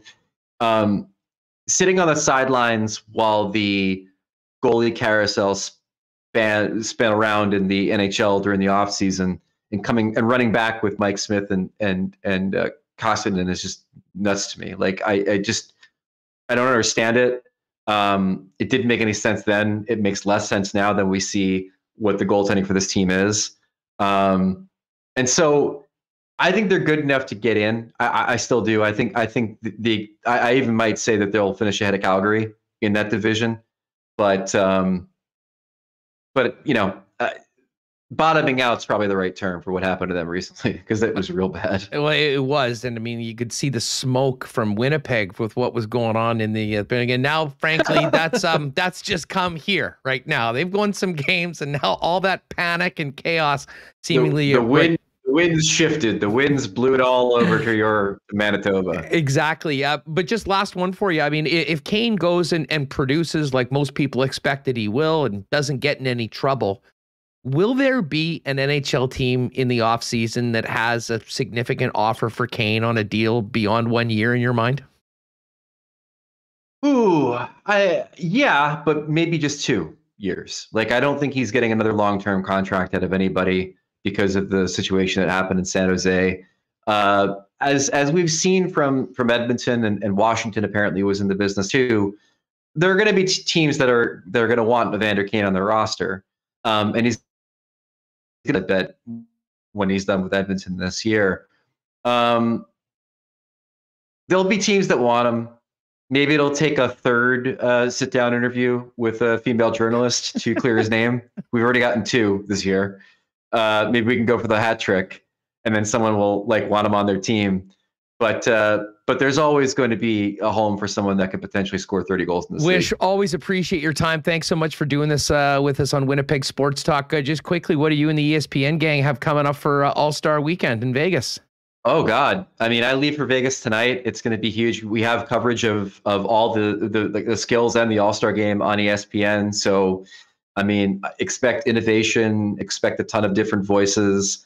Expect a lot of fun. I mean, I could tell you from being in the company and working now for this year with the rights, that we've targeted the All-Star game as kind of our launch for the rest of the coverage this year. And so it's going to be really, really fun to see how we bring this event in a new light. Any chance we'll see you rise out of the fountains of the Bellagio in the midst of the ESPN coverage or anything cool like that? There's a better chance you'll find me completely inebriated, clutching one of the playing cards in the middle of Las Vegas Boulevard.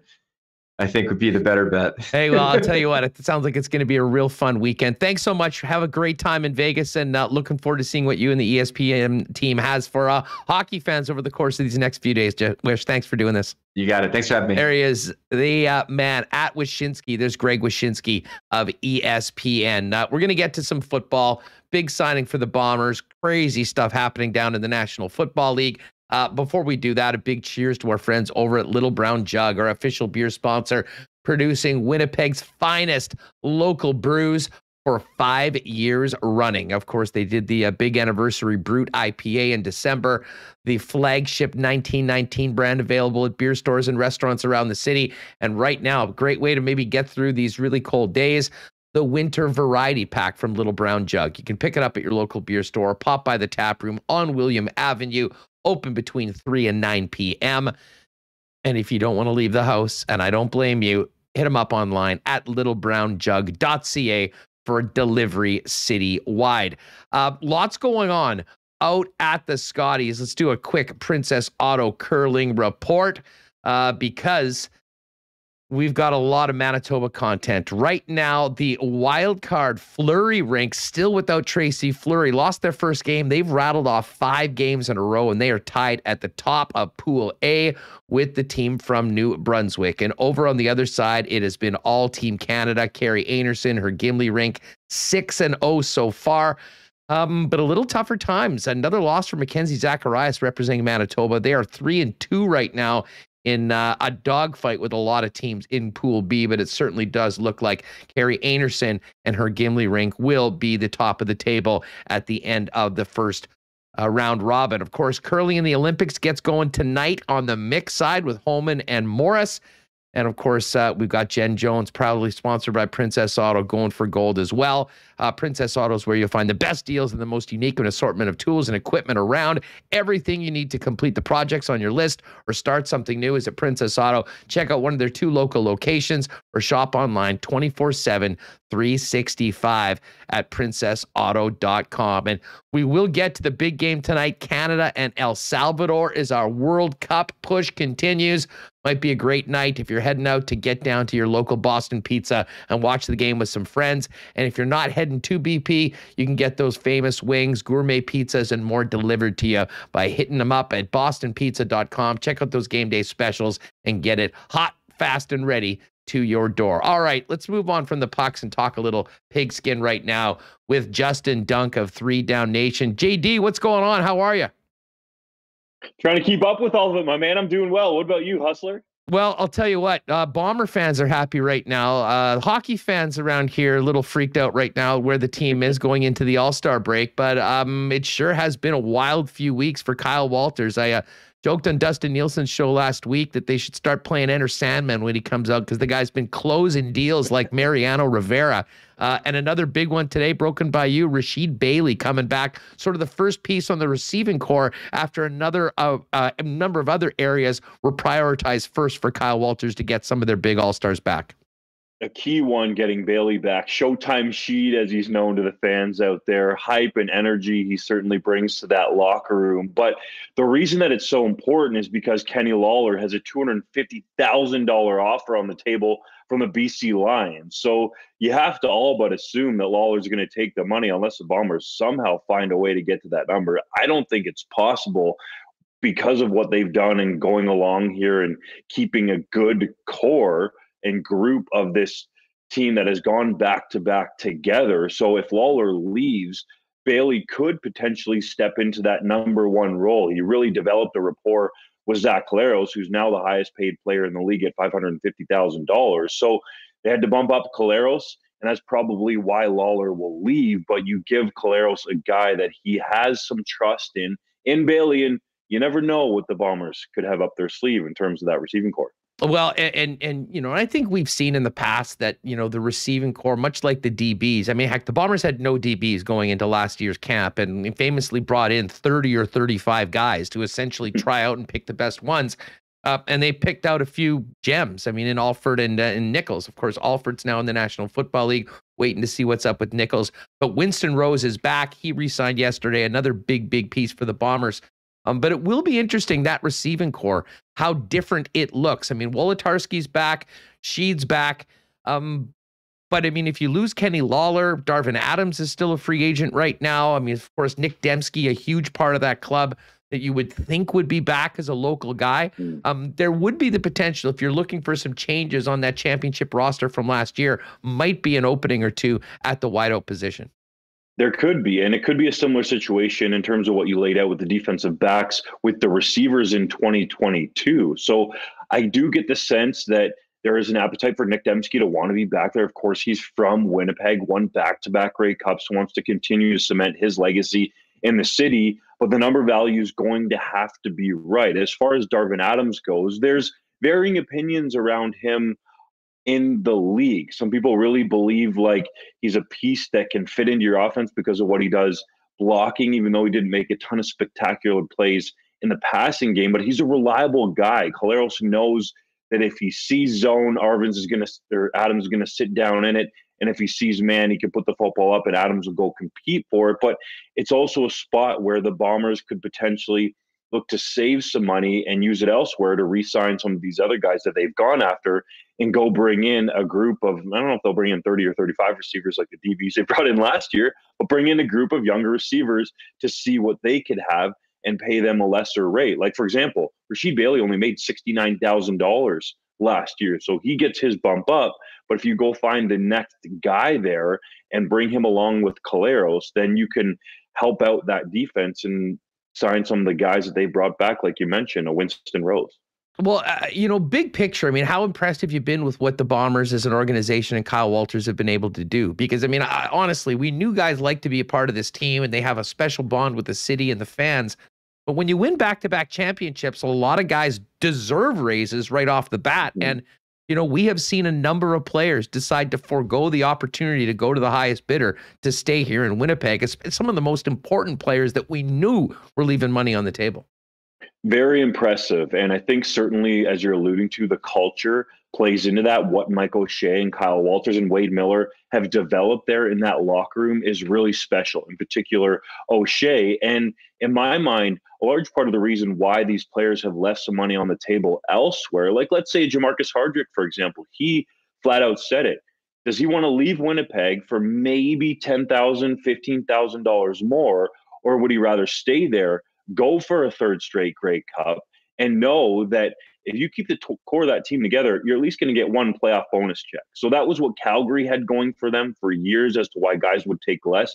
And in my mind, that's what's happening with Winnipeg. The Lawler situation is totally on its own because some people felt like he might get in that $190,000 to $200,000 range in terms of the contract offers, but nobody anticipated $250,000. So if you're going to leave for $50,000 more, then yeah, that makes some sense for you to go and get that cash because you're probably not going to be able to recoup it in Winnipeg, but there still might be some creative ways to get that back. But by and large part, for every other player, if they're going to leave for 10 or 15,000 or have the chance to compete for a cup and be back in that locker room with O'Shea, it makes sense for their career and their legacy there to come back and go for it again. Yeah, and by the way, I should mention that Dembski does have another year on his deal. So, I mean, that's probably why we haven't been obsessing about him right now, knowing that he'd be in. But the opportunity for, like, if Kenny Lawler does leave, you mentioned Rasheed Bailey. I mean, he would be a guy that would certainly be in the mix to step up and see even more balls. Dembski, I mean, does so many different things, both from a passing and a running view. But Darvin Adams is the other interesting player. And I know he's on your top available receivers heading into free agency over at 3 Down Nation. I mean, Darvin has sort of been the good soldier the last couple of years. He was the #1 receiver on a team that, famously went from Matt Nichols to Chris Streveler to Zach Collaros in the final game. And the Bombers were a unicorn. I mean, they did all their damage on the ground. There wasn't a lot of balls for the receivers. And even in a quiet year last year, when it counted the most, Darvin Adams was big in the playoffs. How do you see the Darvin Adams situation shaking out? And is it likely he'll be back, or is he a guy that, will probably go and, see what the other member clubs of the CFL might have for him come free agency?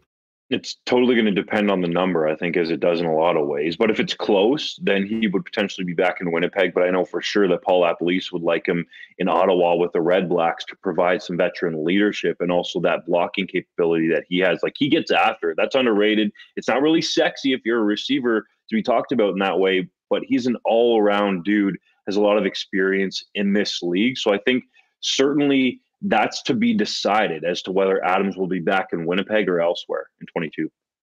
As far as the rest of the available receivers, I mean, I'm still stunned at the money that Lucky Whitehead got, and we've heard about the offer apparently to Kenny Lawler. What's that going to do to the market, do you think, about some of the other top guys that, you know, frankly have longer, more established careers than both of those guys in the Canadian Football League? Timing really plays a role in so much of this. So in my mind, it helps out Duke Williams because he's going to be able to sit there, whether it's the Rough Riders or another competing team, and say, hey, at minimum, just to get in my ballpark, we're talking over $200,000 now. And in my mind, if I had to choose between the two, and this is no disrespect to Kenny Lawler, I'd rather have Duke Williams. So I think Williams can sit there and say, hey, $250K, if Lawler's got that offer on the table, I deserve that. And he's got the resume with over 1,500 yards in 2018, leading the league in receiving, to say he deserves it, and has done some things in the NFL. But Lawler led the CFL in receiving as well. So I think it certainly helps out Williams. But some of the other guys on that list, like a Darrell Walker, who was at that level, made $275,000 when he was with the Argos in 2019. But then it was like he fell off a cliff last year. Now, a lot of that could have had to do with Jamie Elizondo and the offense not fitting him, and Trevor Harris maybe not developing that connection with him like they thought they could at the start of the season, because it does take time. It's no slight at either one of them, but it just takes time. That Walker's not necessarily going to command that money. Greg Ellingson, another intriguing name that's out there that could be had for, I would say, less than $200,000. So even though their resumes are longer, they're not necessarily as sexy as Lawler or Duke Williams right now. We're going to see Brandon Banks back in the 3-down game this year? That I could certainly see. There's interest in Banks. A lot of people are trying to gauge the market on Banks because they don't want to overpay for him, because they're a little bit hesitant based on what he did in 2021 that he might have lost a step. And even Banks, you know, talking to him through the season, admitted that he thought he wasn't quite the same Speedy B like he was in 2019. But I think he's still got that explosive ability. We saw a different Banks in my mind in the playoffs. So I could certainly see him playing and helping a team in a number of ways. Remember, he was a dynamic returner before he was a 1,000-yard receiver at an all-star caliber in this level as well. So I certainly get the sense there's a good chance we'll see Banks in the CFL in 22. Justin Dunk from 3 Down Nations with us on Winnipeg Sports Talk Daily.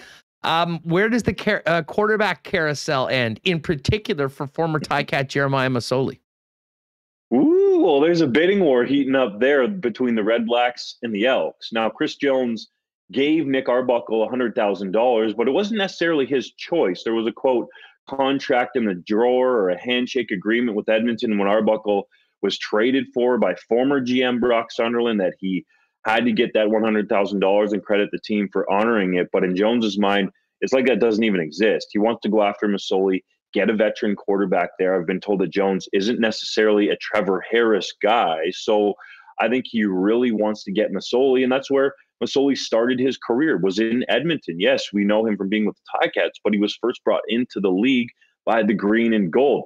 The Red Blacks are going to have something to say about that, though. They really want Masoli. Sean Burke, the GM there in Ottawa, has a relationship with Masoli from their time together in Hamilton. Burke was there for the entire time that Masoli was in Tiger Town, signed him to multiple contracts there as well. So they have a trusted relationship. And I really think now that there's two teams competing, that's what's going to drive the price up. In my mind, $400,000 is just the starting price to get Masoli. And the fact that there's two teams competing now, that's why we have a bidding war. So we'll see how high it goes. Caleros is the highest paid player in the league, highest paid quarterback at $550,000. The next tier of that is Bo Levi Mitchell and Cody Fajardo, who have a chance to make $485,000 because they have some playtime incentives in their contract. So if I'm Masoli, I'm sitting there saying, hey, I'm more proven than Dane Evans. I have more wins than Vernon Adams Jr., who's due to make about $450,000.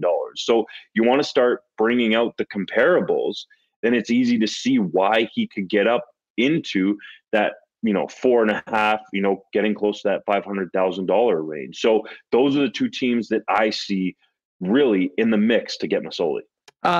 Dunk, what's Paul LaPolice going to be left with right now? I mean, we knew he went in, he wanted to be a head coach again. He got that opportunity, and I don't think he got any support from the organization or general manager. We knew he was going into last season with a roster that just simply was clearly at the bottom of the Canadian Football League.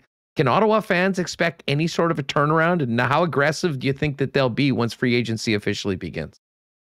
Yeah, to be fair, LaPolice did make a number of those decisions himself, right? There were people in Ottawa that didn't want Timothy Flanders to start. So the fact that he continued to run him out there really rubs some people in the front office the wrong way. So I think what's going to happen now is Burke is going to have more of a say over that roster and who's there. And they're certainly going to try to be aggressive, but as a lot of players re-sign that they would have wanted to have a shot at, then it takes those options down. But I certainly think we can see an infusion of playmakers there.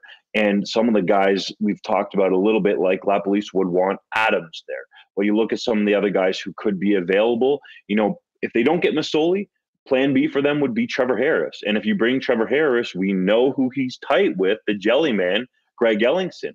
So you could have those guys back in Ottawa if it plays out a certain way. You would imagine a guy like William Powell could be in the mix, who was so dynamic there for Ottawa.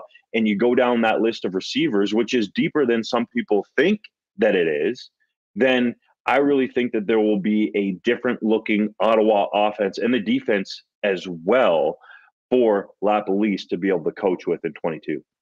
When you look ahead to free agency, what team intrigues you the most? And I mean, I know we've talked about some of the big offensive players. Is a player that we haven't mentioned that you think will be in incredibly high demand once the bidding begins? Ooh, that's interesting. The team that intrigues me the most, to be honest, is Ottawa, because they have money to spend that's not tied up. And I think Edmonton does as well, but we're already getting a sense what BC's doing because Nathan Rourke, the Canadian starting quarterback, is on a team-friendly contract of $80,000 for 2022. They're going out and trying to spend big to get Lawler there, and I think they're going to try to add some other pieces, maybe on the O-line or the defense to improve. But the Red Blacks intrigue me because the East Division, in my mind, sets up as a much easier way to get turned around there quicker, and they have money to spend. Like, they don't have a lot invested in the players that are already on the roster. So I think that the Red Blacks can be aggressive. And in terms of a game-changing player, the guy that a lot of teams would have wanted to have a shot at was Jaguar Davis. But the Argos have stepped up in this negotiating window and put a contract proposal on the table worth in and around $230,000 to steal him from the Ticats and bring him down the QEW to Toronto. That's an absolute game changer. Probably the next guy that I'm most intrigued about on defense, and you mentioned we've talked a lot about the offense, is Derek Moncrief. He's still out there. It's been pretty quiet, but I think it's safe to assume that he's either back in Edmonton with Jones, who brought him into the league with Saskatchewan, or he goes back to the Rough Riders because he has a strong connection with Jason Shriver as a defensive coordinator there. So that's a dude I think that can be a major disruptor.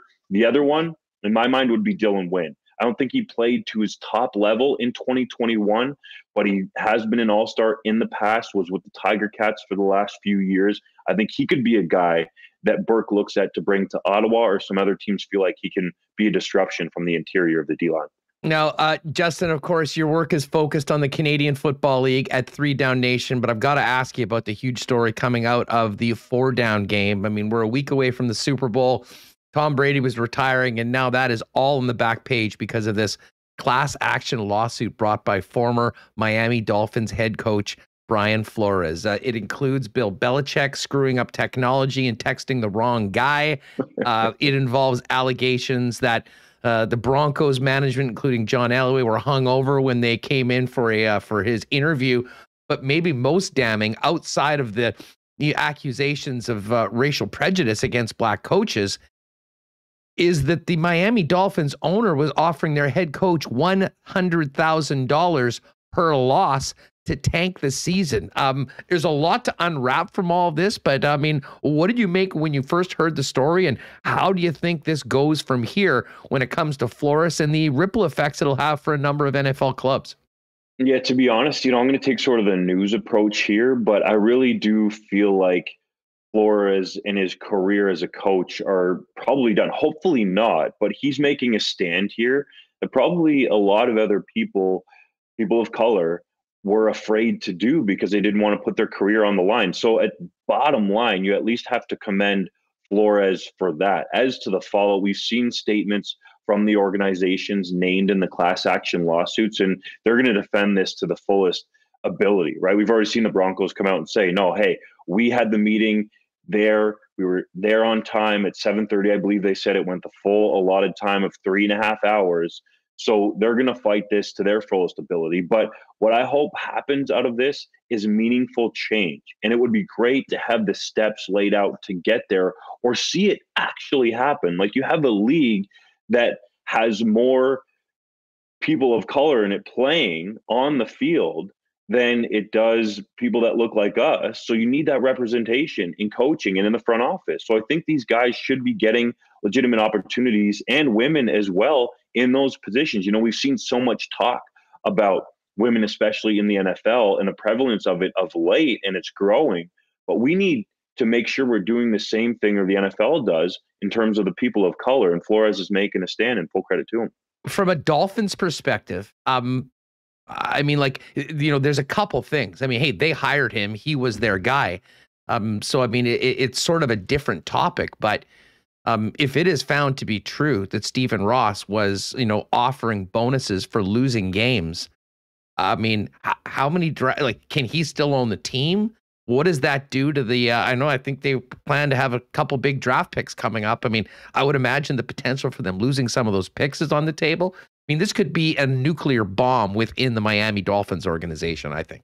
That's going to warrant a full investigation in my mind from the NFL. They at least have to look into that. And if you look at what happened in the past in terms of some of the investigations they had, like a Deflategate and the discipline that was handed down, that something where you're trying to lose games and you're putting money on the line, like we saw with Bountygate with the New Orleans Saints, that penalty is going to be harsh because it takes away from the competitiveness of the game and the respect that the NFL deserves. And also, you look at the betting aspect that's become so big. You know this, Hustler, right? That if you have somebody that's putting money on the table, the owner or anybody else, for you to lose games. But the fact that this is the owner is a major underlying story in this class action lawsuit.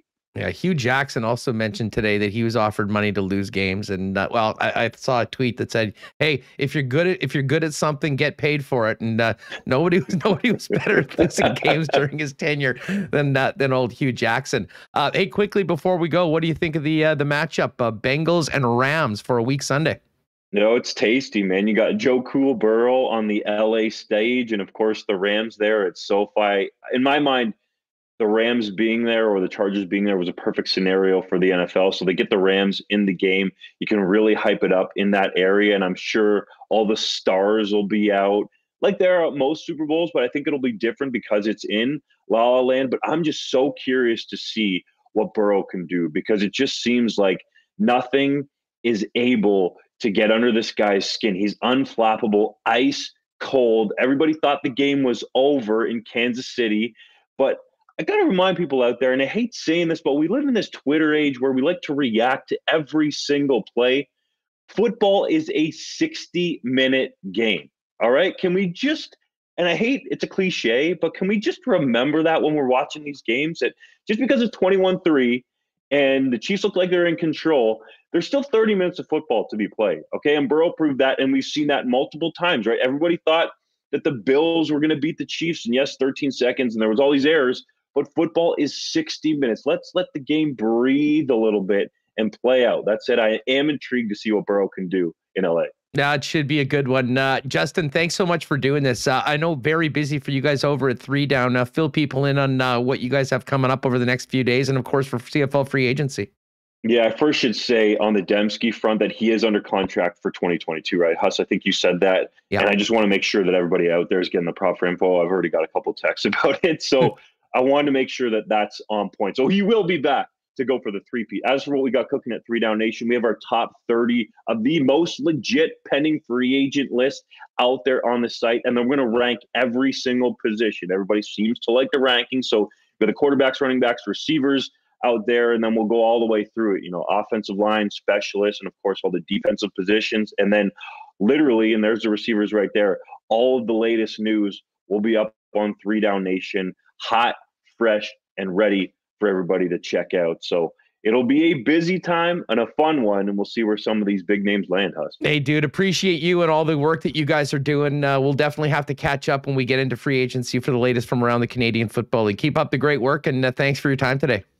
Thanks, man. You too. Keep it humming out there. You got it. Give him a follow on Twitter at JDunk12 and check out all of Justin's work, along with our pal John Hodge, covering the Canadian Football League at 3 Down Nation. We've got to give a big thanks to our friends over at the Nick and Nicky DQ group. 4 locations in Winnipeg and southern Manitoba, the DQ in Niverville, DQ Northgate, DQ Polo Park, and DQ St. Anne's. Of course, DQ St. Anne's now open year-round, even when it's this cold. And even better, you don't want to leave the house, you can order on Skip the Dishes and Uber Eats and get it delivered directly to you. Check out the new Buffalo Chicken Fingers, the Ultimate Grill Burger, French fries, and more. All those delicious ice cream novelties, maybe mix in a blizzard. And if you need a DQ ice cream cake for an event, you can go to any of the 4 Nick and Nicky DQs and get one ready to pick up, or hit them up on Instagram at DQ Manitoba, and they'll get a custom made for you, ready to pick up fast and easy at any of the 4 Nick and Nicky DQ locations. And of course, Friday is coming up soon. We're getting a new shipment of Winnipeg Sports Talk Canadian Club hoodies for our winners. Still got yours waiting for you, Eric. And of course, February at all Manitoba liquor marts, look for the Canadian Club displays, because original Canadian Club 100% rye, and Canadian Club 12-year reserve, all on sale for the month of February, and you can pick that up at your local Manitoba liquor marts. All right, we're going to get to the Coolbet lines in a minute,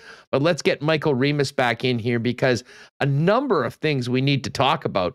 But Remo, I haven't had a chance to hear your thoughts on this Brian Flores lawsuit. I mean, really shaking the National Football League, and he was doing a media tour, a number of interviews today. It's quite clear that Brian Flores is trying to make a significant change after feeling that, he and many other Black coaching candidates have been overlooked and not given a fair shot at some of these NFL jobs. Yeah, and we've been here wondering, why can't Eric Bieniemy get a job? He's been a coordinator for a while. We had said Brian Flores is the #1 candidate. After, why did he get fired from Miami? Well, when the owner tells you, allegedly, that he'll give you $100K to lose games, and you start producing winning records, that would probably create a poor working environment. So I think the shocking part, or not shocking, is Bill Belichick having texting the wrong Brian. This is why on my phone I have every person full names. You have first name, then last name. You do not want to be in a situation where you're just going by first names. You know how many Adams or Andrews I have on my phone? That's why I'm all first name, last name. Never happening to me. I'm trying to think, did you ever have an issue where you texted the wrong person? I didn't do this, but when we bought a house, when my cousin thought he was texting my wife, but he texted another girl the same name, saying, "Congratulations on buying a house," before we even got to announce it. And then he did it again when my son was born, letting that news get out to non-family members before it was appropriate. So I'm gonna give a tip: first name, last name on every contact, even your parents, if you want to do that too. I don't know if you have your parents in as mom and dad, or I might be the only psycho out there that has the first name and last name. Yeah, I have them in as mom and dad, actually. I just got one, so that's not a bit. But you know what? That's some veteran advice too, and especially over the years, you meet some people, or you might meet you might meet someone of the opposite sex and might not actually get into the last name. Put where you met them. Like, for instance, Jenny from BP, or where they work. I mean, any sort of additional information to avoid Bill Belichicking yourself. Definitely helpful. I mean, people are missing what the story was. He texted Brian Flores congratulating on getting the Bills job 3 days before Brian Flores's the Giants job, 3 days before his interview was scheduled. And then, Flores responded, "Hey, thanks, coach. I think I have a pretty good chance for it." And then realized that he was texting Brian Daboll, the offensive coordinator of the Bills, who apparently had already agreed to be the coach. And that was part of the complaint that, you know, this interview was a sham interview that they were setting up. If you're on YouTube right now, you can do see the it. reading. Yeah, sure. You can read it out. Okay. Or do you want me to be Bill and you can be Brian, or you probably can't read it? Okay. He says, yes, sounds like you've landed. Congrats. Did you hear something I didn't hear? Giants interview on Thursday. I think I have a shot at it. That's Brian Flores. Bill, got it. I hear from Buffalo and Giants. You are their guy. Hope it works out for you too. Here's Brian. That's definitely what I want. I hope you're the right coach. Thank you. And then he says, Coach, are you talking to Brian Flores or Brian Daboll? Just making sure. And then Bill Belichick says, sorry, I fucked this up. I double checked and I misread the text. I think they are naming Daboll. I'm sorry about that, BB. And I mean, that's to get that text before you even have the interview. Exactly. Horrible. That's horrible. You know, and yeah, and to your point, anyone that was wondering if Bill Belichick was sincere when he talked about what was it, Facegram? Yeah, or, Snap face. Snap face. That was his thing. Yeah. Not really his thing. So that obviously is a huge story in the world of sports. We'll be following that. That certainly will be continuing on. We got Olympics getting going tonight. Yes. Olympic Games, curling tonight, 7:00, Homan and Morris. And our first game of the Olympic women's hockey tournament, Canada taking on Switzerland. And I saw on a sports book today, someone put this out, that the Canadian women are minus 35,000 favorites. Oh my God. I've never seen a line that big, literally in any sport. Not even sure why they listed it, but if you think the Swiss might be able to pull off the shocking upset, you can bet 5 and you'll probably end up coming back with about a couple grand. Hey, if the Coyotes can win yesterday, you never know. You never know what can happen here, Huss, right? Isn't that the story? Although, no, I am surprised they did list those odds. Like, why would you even bother? Like, what is it, like $100 to win like 50 cents? Pretty much. If that. You know, well, you bet 35 grand to win 100. So do the math, back it up. I mean, you're basically talking about some crazy numbers. Charles Hamlin and Marie-Philippe Poulin have been named flag bearers for the Winter Olympics. And a quick baseball note, Reem, Jeff Francis named to the Canadian Baseball Hall of Fame class 2022. What a player he was. I had to throw that in there. I was a big Jeff Francis guy when he was on the Rockies. He was their guy for when they went to the 07 World Series. You know, there weren't a ton of Canadian pitchers then. I know I think he was on World Baseball Classic. He was in the 2015 Pan Am Games. Loved Jeff Francis. So I actually hadn't heard his name in so long, but he will be going into the Canadian Baseball Hall of Fame with the 2020 class that didn't get inducted. Oh, we do have some breaking of another bomber signing, Huss. Oh man, get the siren. Yeah, I'll throw out the siren here. I'll just bring it up right here. Here it is. They're throwing out on Twitter. They signed Mercy Maston to a 1-year deal. DB Mercy Maston. I'll get the horn. Hold on. Well, that's big news. Certainly with the departure of Alford and the status of Nichols being up, Kyle Walters does it again. Yes. Wait, see, people are actually upset that I quoted Bill Belichick in there. I'm not putting the E or beeping it out. What? Yeah, don't worry. We're all good. We're all adults here. Come on. Yeah. Mercy Maston back with the Blue Bombers. Rasheed Bailey signed earlier today. And of course, Remo, for people that missed it earlier, Rasheed Bailey joining us live tomorrow. Probably, I'd imagine he's probably back at home in Philly.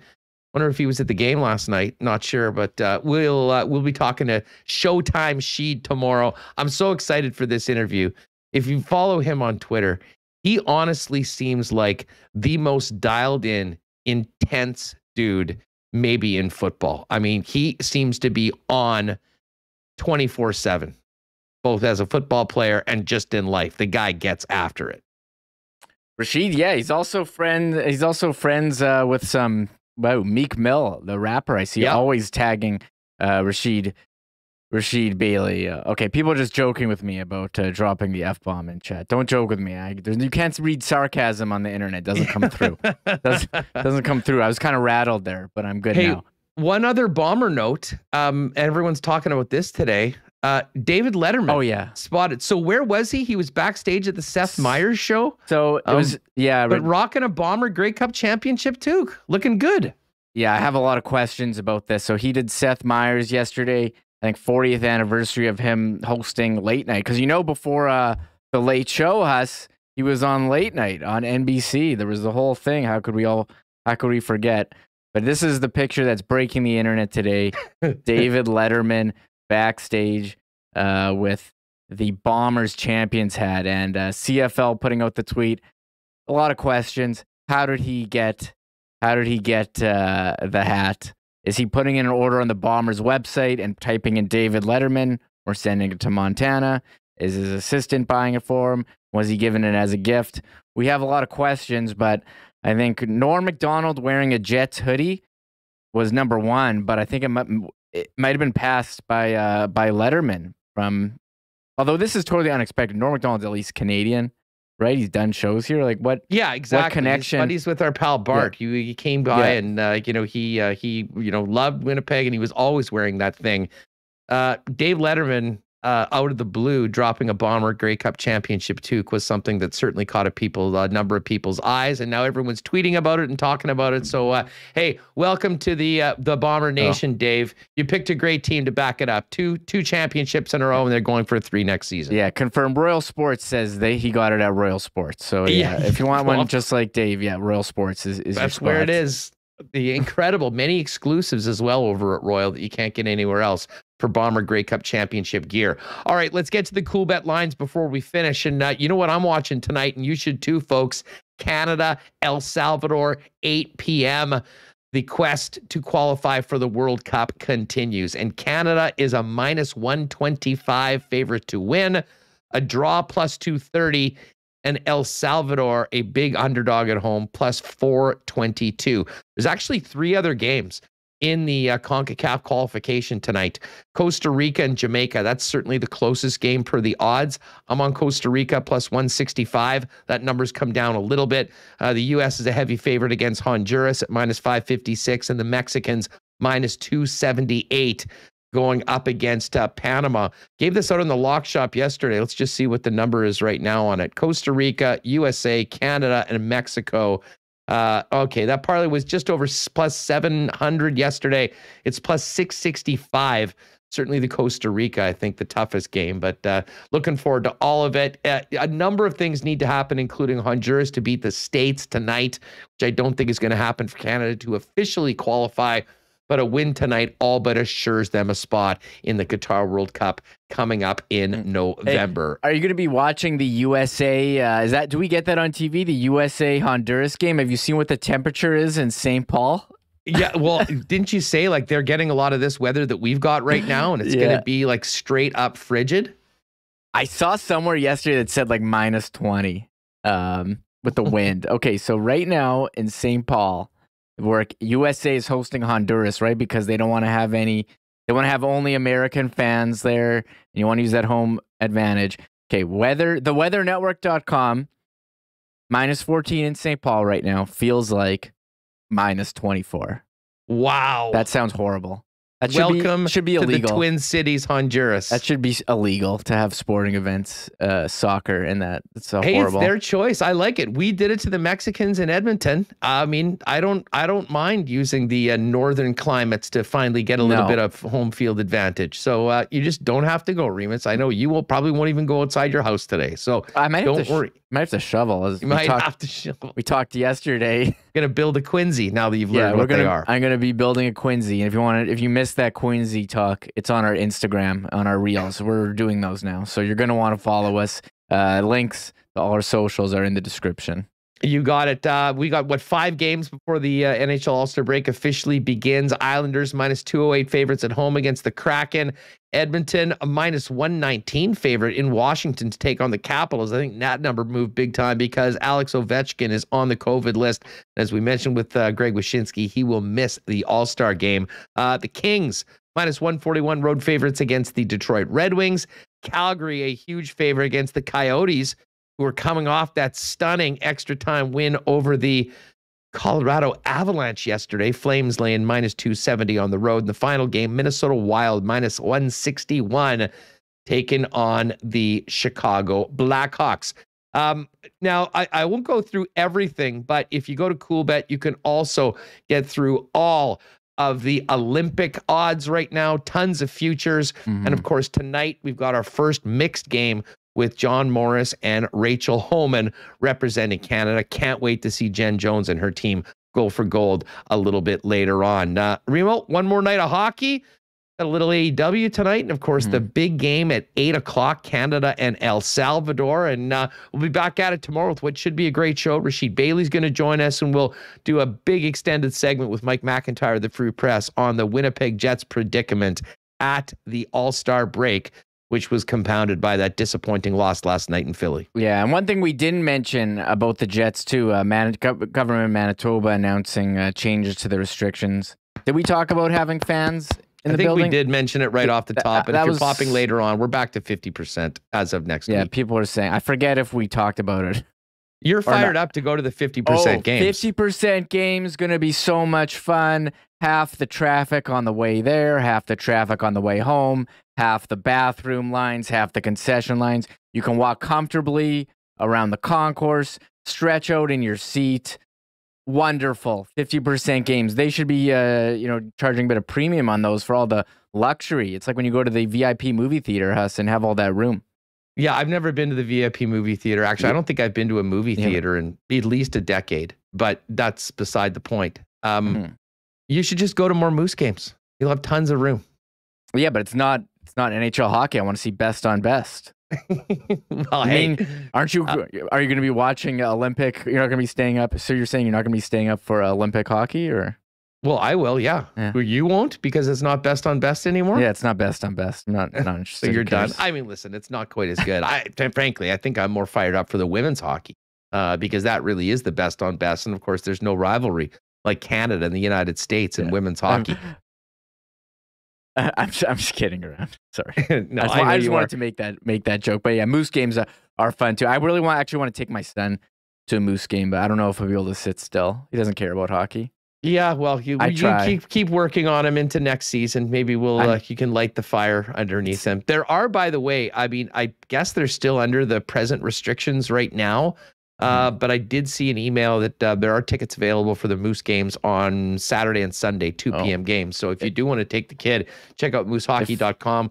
We'll probably check in with the club before. And basically the entire taxi squad, including Billy Hainala, who was on the active roster last night, Johnny Kovacevic, getting returned to the Winnipeg Jets. So they'll get some more time to play coming up on the weekend. And that's big for Mark Morrison's team, which has basically lost most of their roster to the Winnipeg Jets or COVID over the course of the past month. Yeah, it's been real tough. And we had Nelson Noje on last week talking about it, and Mark as well. So, and the Moose did get some bodies back today. Has no more taxi squad after the All-Star break. The Jets putting out the note this morning that they sent everyone back. Hainala, Isamont. Who else? Not Poganski. Oh, here it is. Burden, Chisholm, Gawanke, Hainala, Kovacevic, Isamont, Reichel. So that's who got sent down. Yeah, I mean, big smile from Mark Morrison to get those guys back ahead of some big games for this club as they try to maintain their position. It's sort of amazing, just to finish up the program when you look at what the Moose have dealt with and what the Jets have dealt with and how each team has handled it. And the Jets, an incredibly disappointing spot, and the Moose, it's amazing how they've just continued to stack up points, get results regardless of who's been in the lineup so far. So we'll see what happens coming out of the All-Star break. We've got some time to talk about it. Mike McIntyre is going to join us tomorrow. And of course, we will have Showtime Rasheed Bailey back with us. By the way, if you want to get on those Olympic betting, there's curling tonight, soccer, and so much more over at Coolbet. Use the promo code WST at coolbet.com. For your first deposit, we'll double it up to $200 over at Coolbet. By the way, Coolbet guys, very pumped. Just signed Canadian golfer Taylor Pendrith to the Coolbet team. So we'll look forward to reaching out, hopefully get Taylor on at some point later on during this golf season. Big thanks to all of our sponsors. I know Greg from Royal Sports is in the chat. Great to see you here, my friend. Nick and Nikki DQ. Of course, Nick always hanging around. Not Auto Corp, Manitoba Battery, Vita Health, F Apparel, Culligan Water, Little Brown Jug, Princess Auto, Boston Pizza, Canadian Club Whiskey, and Coolbet Canada. Folks, enjoy the soccer tonight. Go Canada. We'll be back tomorrow with more on the Jets at the break and Rasheed Bailey, the Winnipeg Blue Bombers, on Winnipeg Sports Talk. Thanks for being with us and have a great night. Oh my God! Oh! Shut it down! Let's go home! Thanks for tuning in to Winnipeg Sports Talk Daily. Make sure to subscribe on YouTube and your favorite podcast feed at winnipegsportstalk.com.